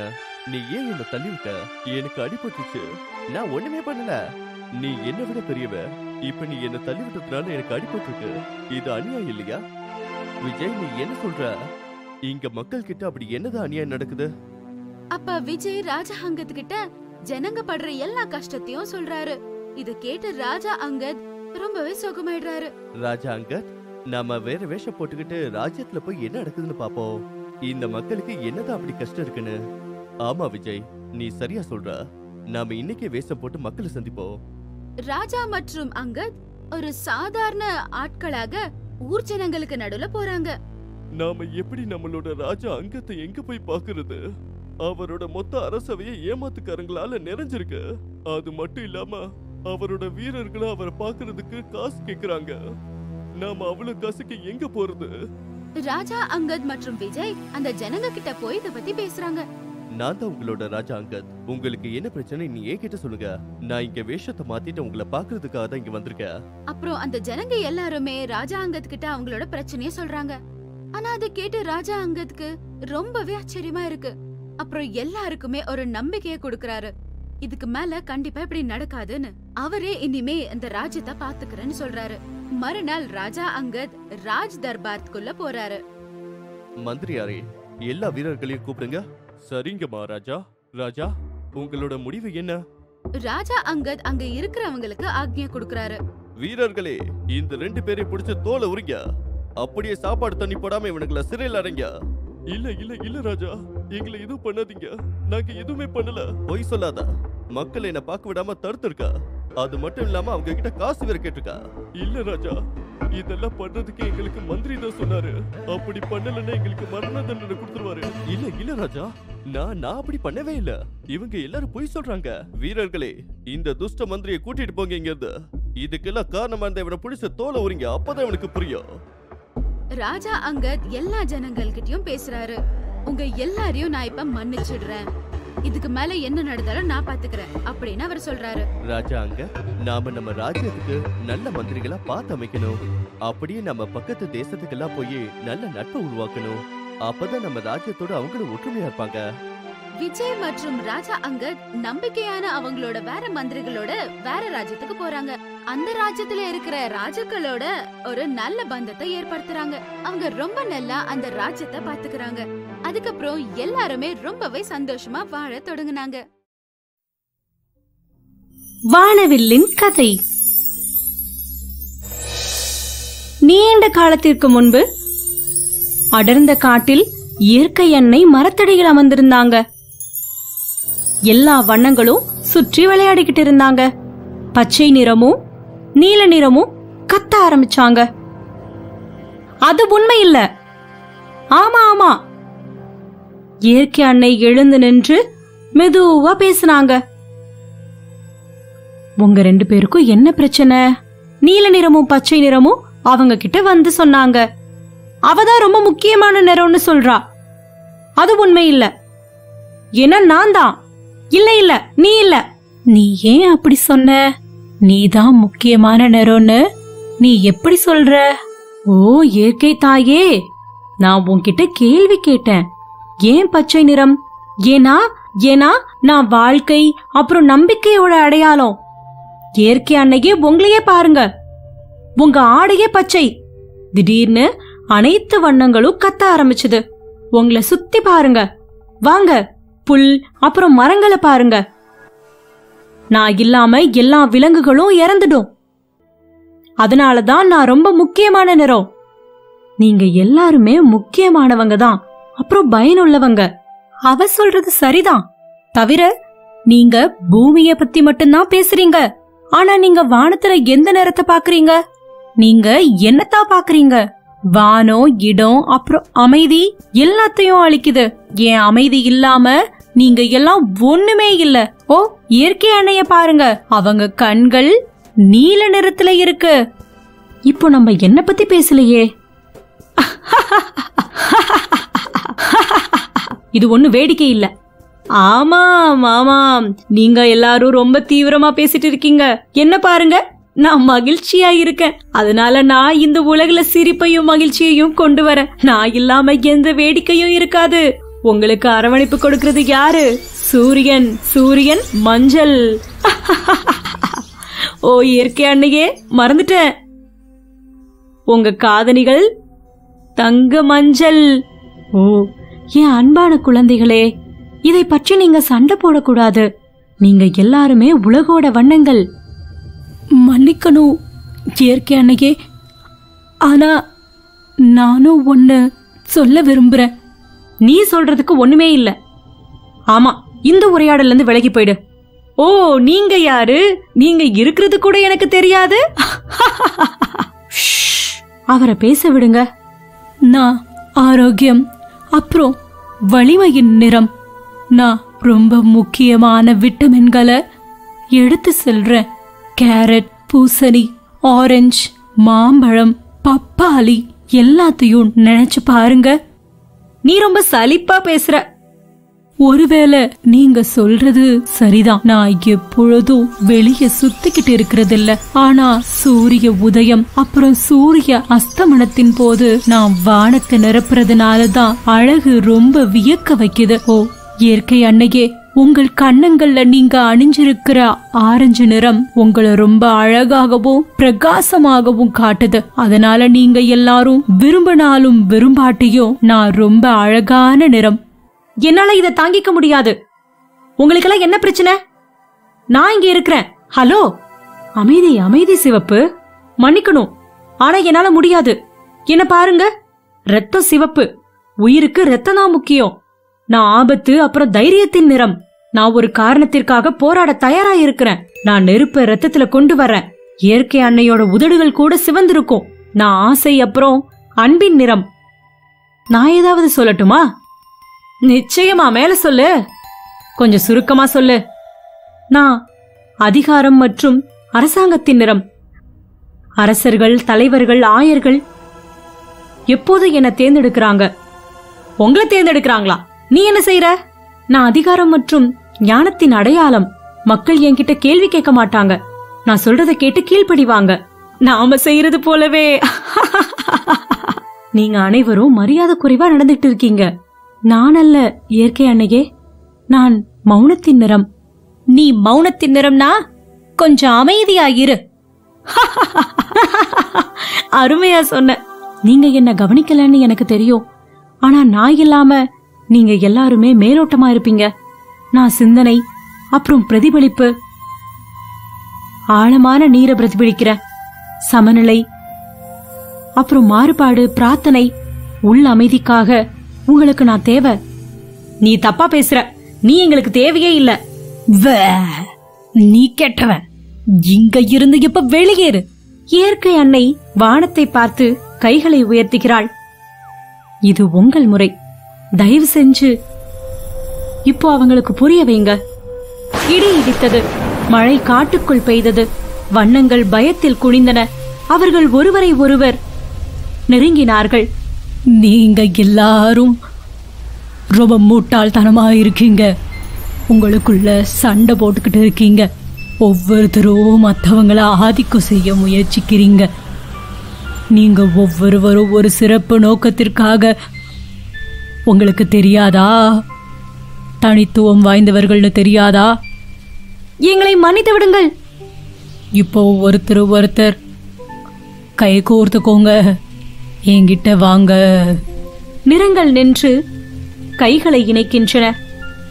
இனிமே மழை பெய்யும் போது நீங்க எல்லாரும் அமைதியா வாழணும். அதை நினைவூட்டுறதுக்காக நீங்க ஒவ்வொருவரும் பெரும் வண்ணத்தோட வானத்துல வளைந்து நிற்பீங்க. வானவில் என்றால் என்ன என்று சொல்லுங்கள். வானவில்ன்றது நாளைய நம்பிக்கையோட அடையாளம். அதனால மழை பூமியை கழுவி வானத்தில் ஒரு வானவில் தோன்றும் போதெல்லாம் அது எல்லா மனிதர்களுக்கும் அன்பு, அமைதி, மகிழ்ச்சி, வலிமை, ஞானம் அப்புறம் பிரதிபலிப்பு ஆகியவற்றை நினைவூட்டுகிறது. மக்கள் எப்போதும் உங்களை பற்றி நினைப்பாங்க. ஒருவரை ஒருவர் பாராட்டும்படி அவங்களுக்கு நினைவூட்டுவீங்க. அதனாலதான் நீங்க எல்லாருமே முக்கியமானவங்க.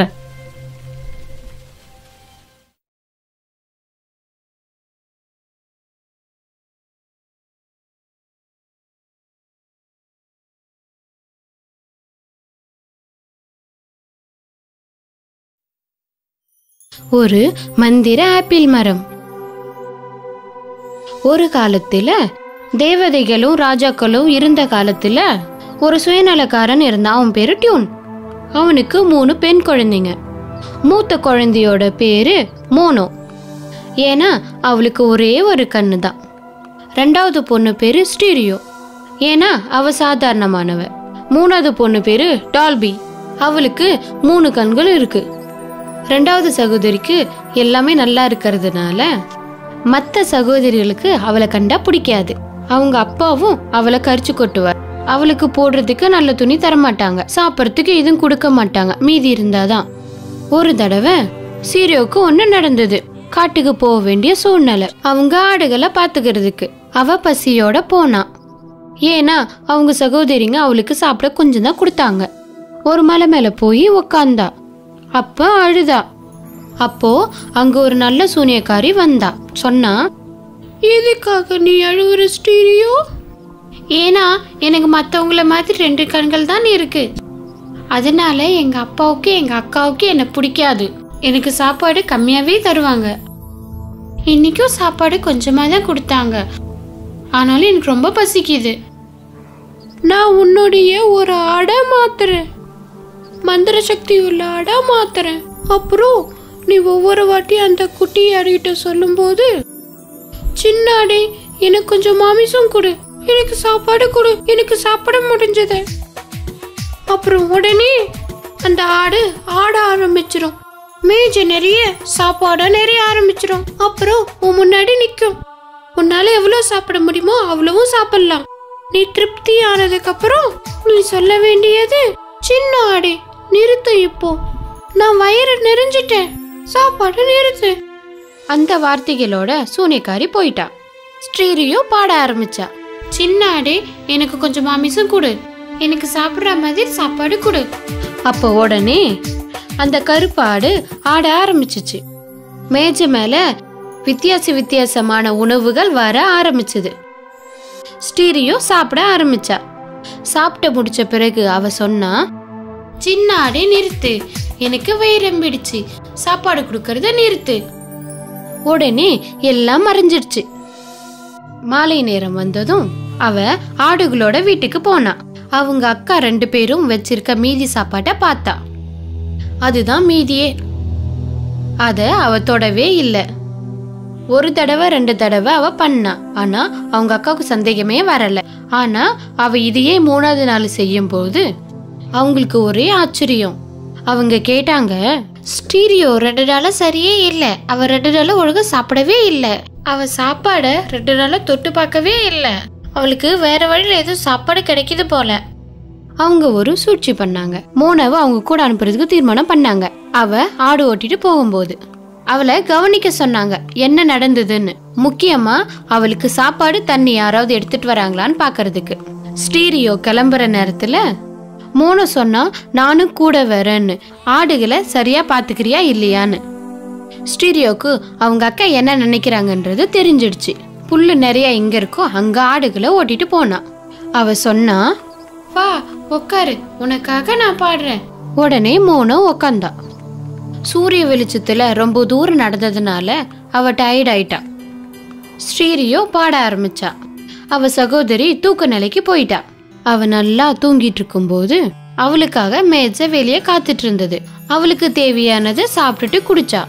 அப்போ மோனோ எழுந்திருக்கும் போது மேஜை மறைஞ்சு போச்சு. ஸ்டீரியோ அவகிட்ட சொன்னா, வா இப்ப நம்ம வீட்டுக்கு போலாம்.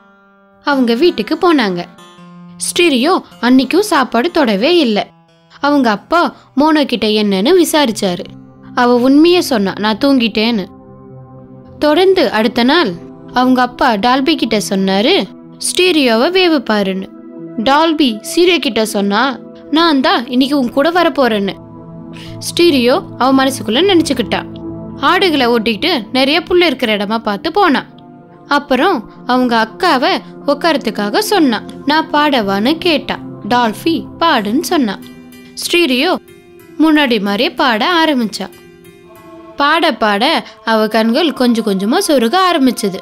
அப்படியே தூங்கிட்டா. ஆனா அவளுடைய 3வது கண் திறந்தே இருந்தது. டால்பி பொறாமையில அவளுடைய 3வது கண்ணையும் மூடிக்கிட்டா. அப்படியே அவ பார்த்துட்டு இருக்கும்போது ஸ்டீரியோ எல்லாமே நல்லபடியா போயிட்டு இருக்குன்னு நினைச்சா. அப்ப அந்த மந்திர வார்த்தைய சொன்னா. டால்பி நடக்கிற முறை எல்லாத்தையும் பார்த்தா. எல்லாம் முடிச்சுட்டு ஸ்டீரியோ அவளை எழுப்புறதுக்காக வந்தா. வா நம்ம வீட்டுக்கு போலாம். அவங்க வீட்டுக்கு வந்து சேர்ந்த உடனே அவங்க அப்பா கிட்ட வந்து சொன்னா, இப்ப எல்லாமே எனக்கு தெரியும்னு. ஸ்டீரியோ மாலையில ஏன் சாப்பிட்றது இல்லைன்னு தெரிஞ்சுக்கிட்டாங்க. அவங்க அப்பாவுடைய பேராசைனால அந்த ஆட்டுக்குட்டியோட கழுத்தை அறுத்து கொன்னுட்டாங்க. ஸ்டீரியா இதை பார்த்த உடனே அவ அழுதுகிட்டே சோகத்தோட பழைய இடத்துல போயிட்டு உக்காந்துக்கிட்டா. ரொம்ப தேம்பி அழுதா. அப்போ அந்த நல்ல சூனியக்காரி அவ முன்னாடி வந்து நின்னா. கேட்டா, நீ ஏன் அழுவுறன்னு. அவகிட்ட எல்லாத்தையும் சொன்னா. ஸ்டீரியோ, உங்க அக்காங்க கிட்ட அந்த ஆட்டோடைய ஒரு பகுதியை கேளு, அத பூமியில புதைச்சிடு, உன் வீட்டு கதவு முன்னாடி. அதுக்கப்புறம் உன் அதிர்ஷ்டம் உன்கிட்ட வரும் சொல்லிக்கிட்டே அவ மறைஞ்சிட்டா. ஸ்டீரியோ அவ வீட்டுக்கு போயிட்டு அவங்க அக்காங்க கிட்ட சொன்னா, அருமையான சகோதரிகளே, அந்த சின்ன ஆட்டின் பகுதி ஏதாவது ஒன்று கொடுங்களே.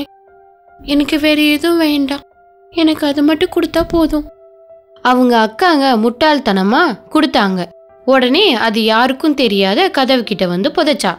மறுநாள் காலையில அவங்க வீட்டுக்கு முன்னாடி அருமையான அழகான மரம் இருந்தது.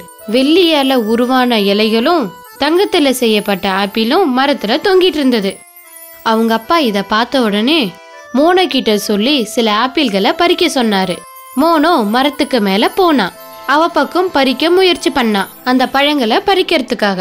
ஆனா அந்த கிளைகள் அவ கைய விட்டு தன்னால பறந்து போச்சு. அவ திரும்ப திரும்ப அதை பறிக்கிறதுக்காக முயற்சி பண்ணா. ஆனா அவ கைய விட்டு பறந்து போயிடுச்சு.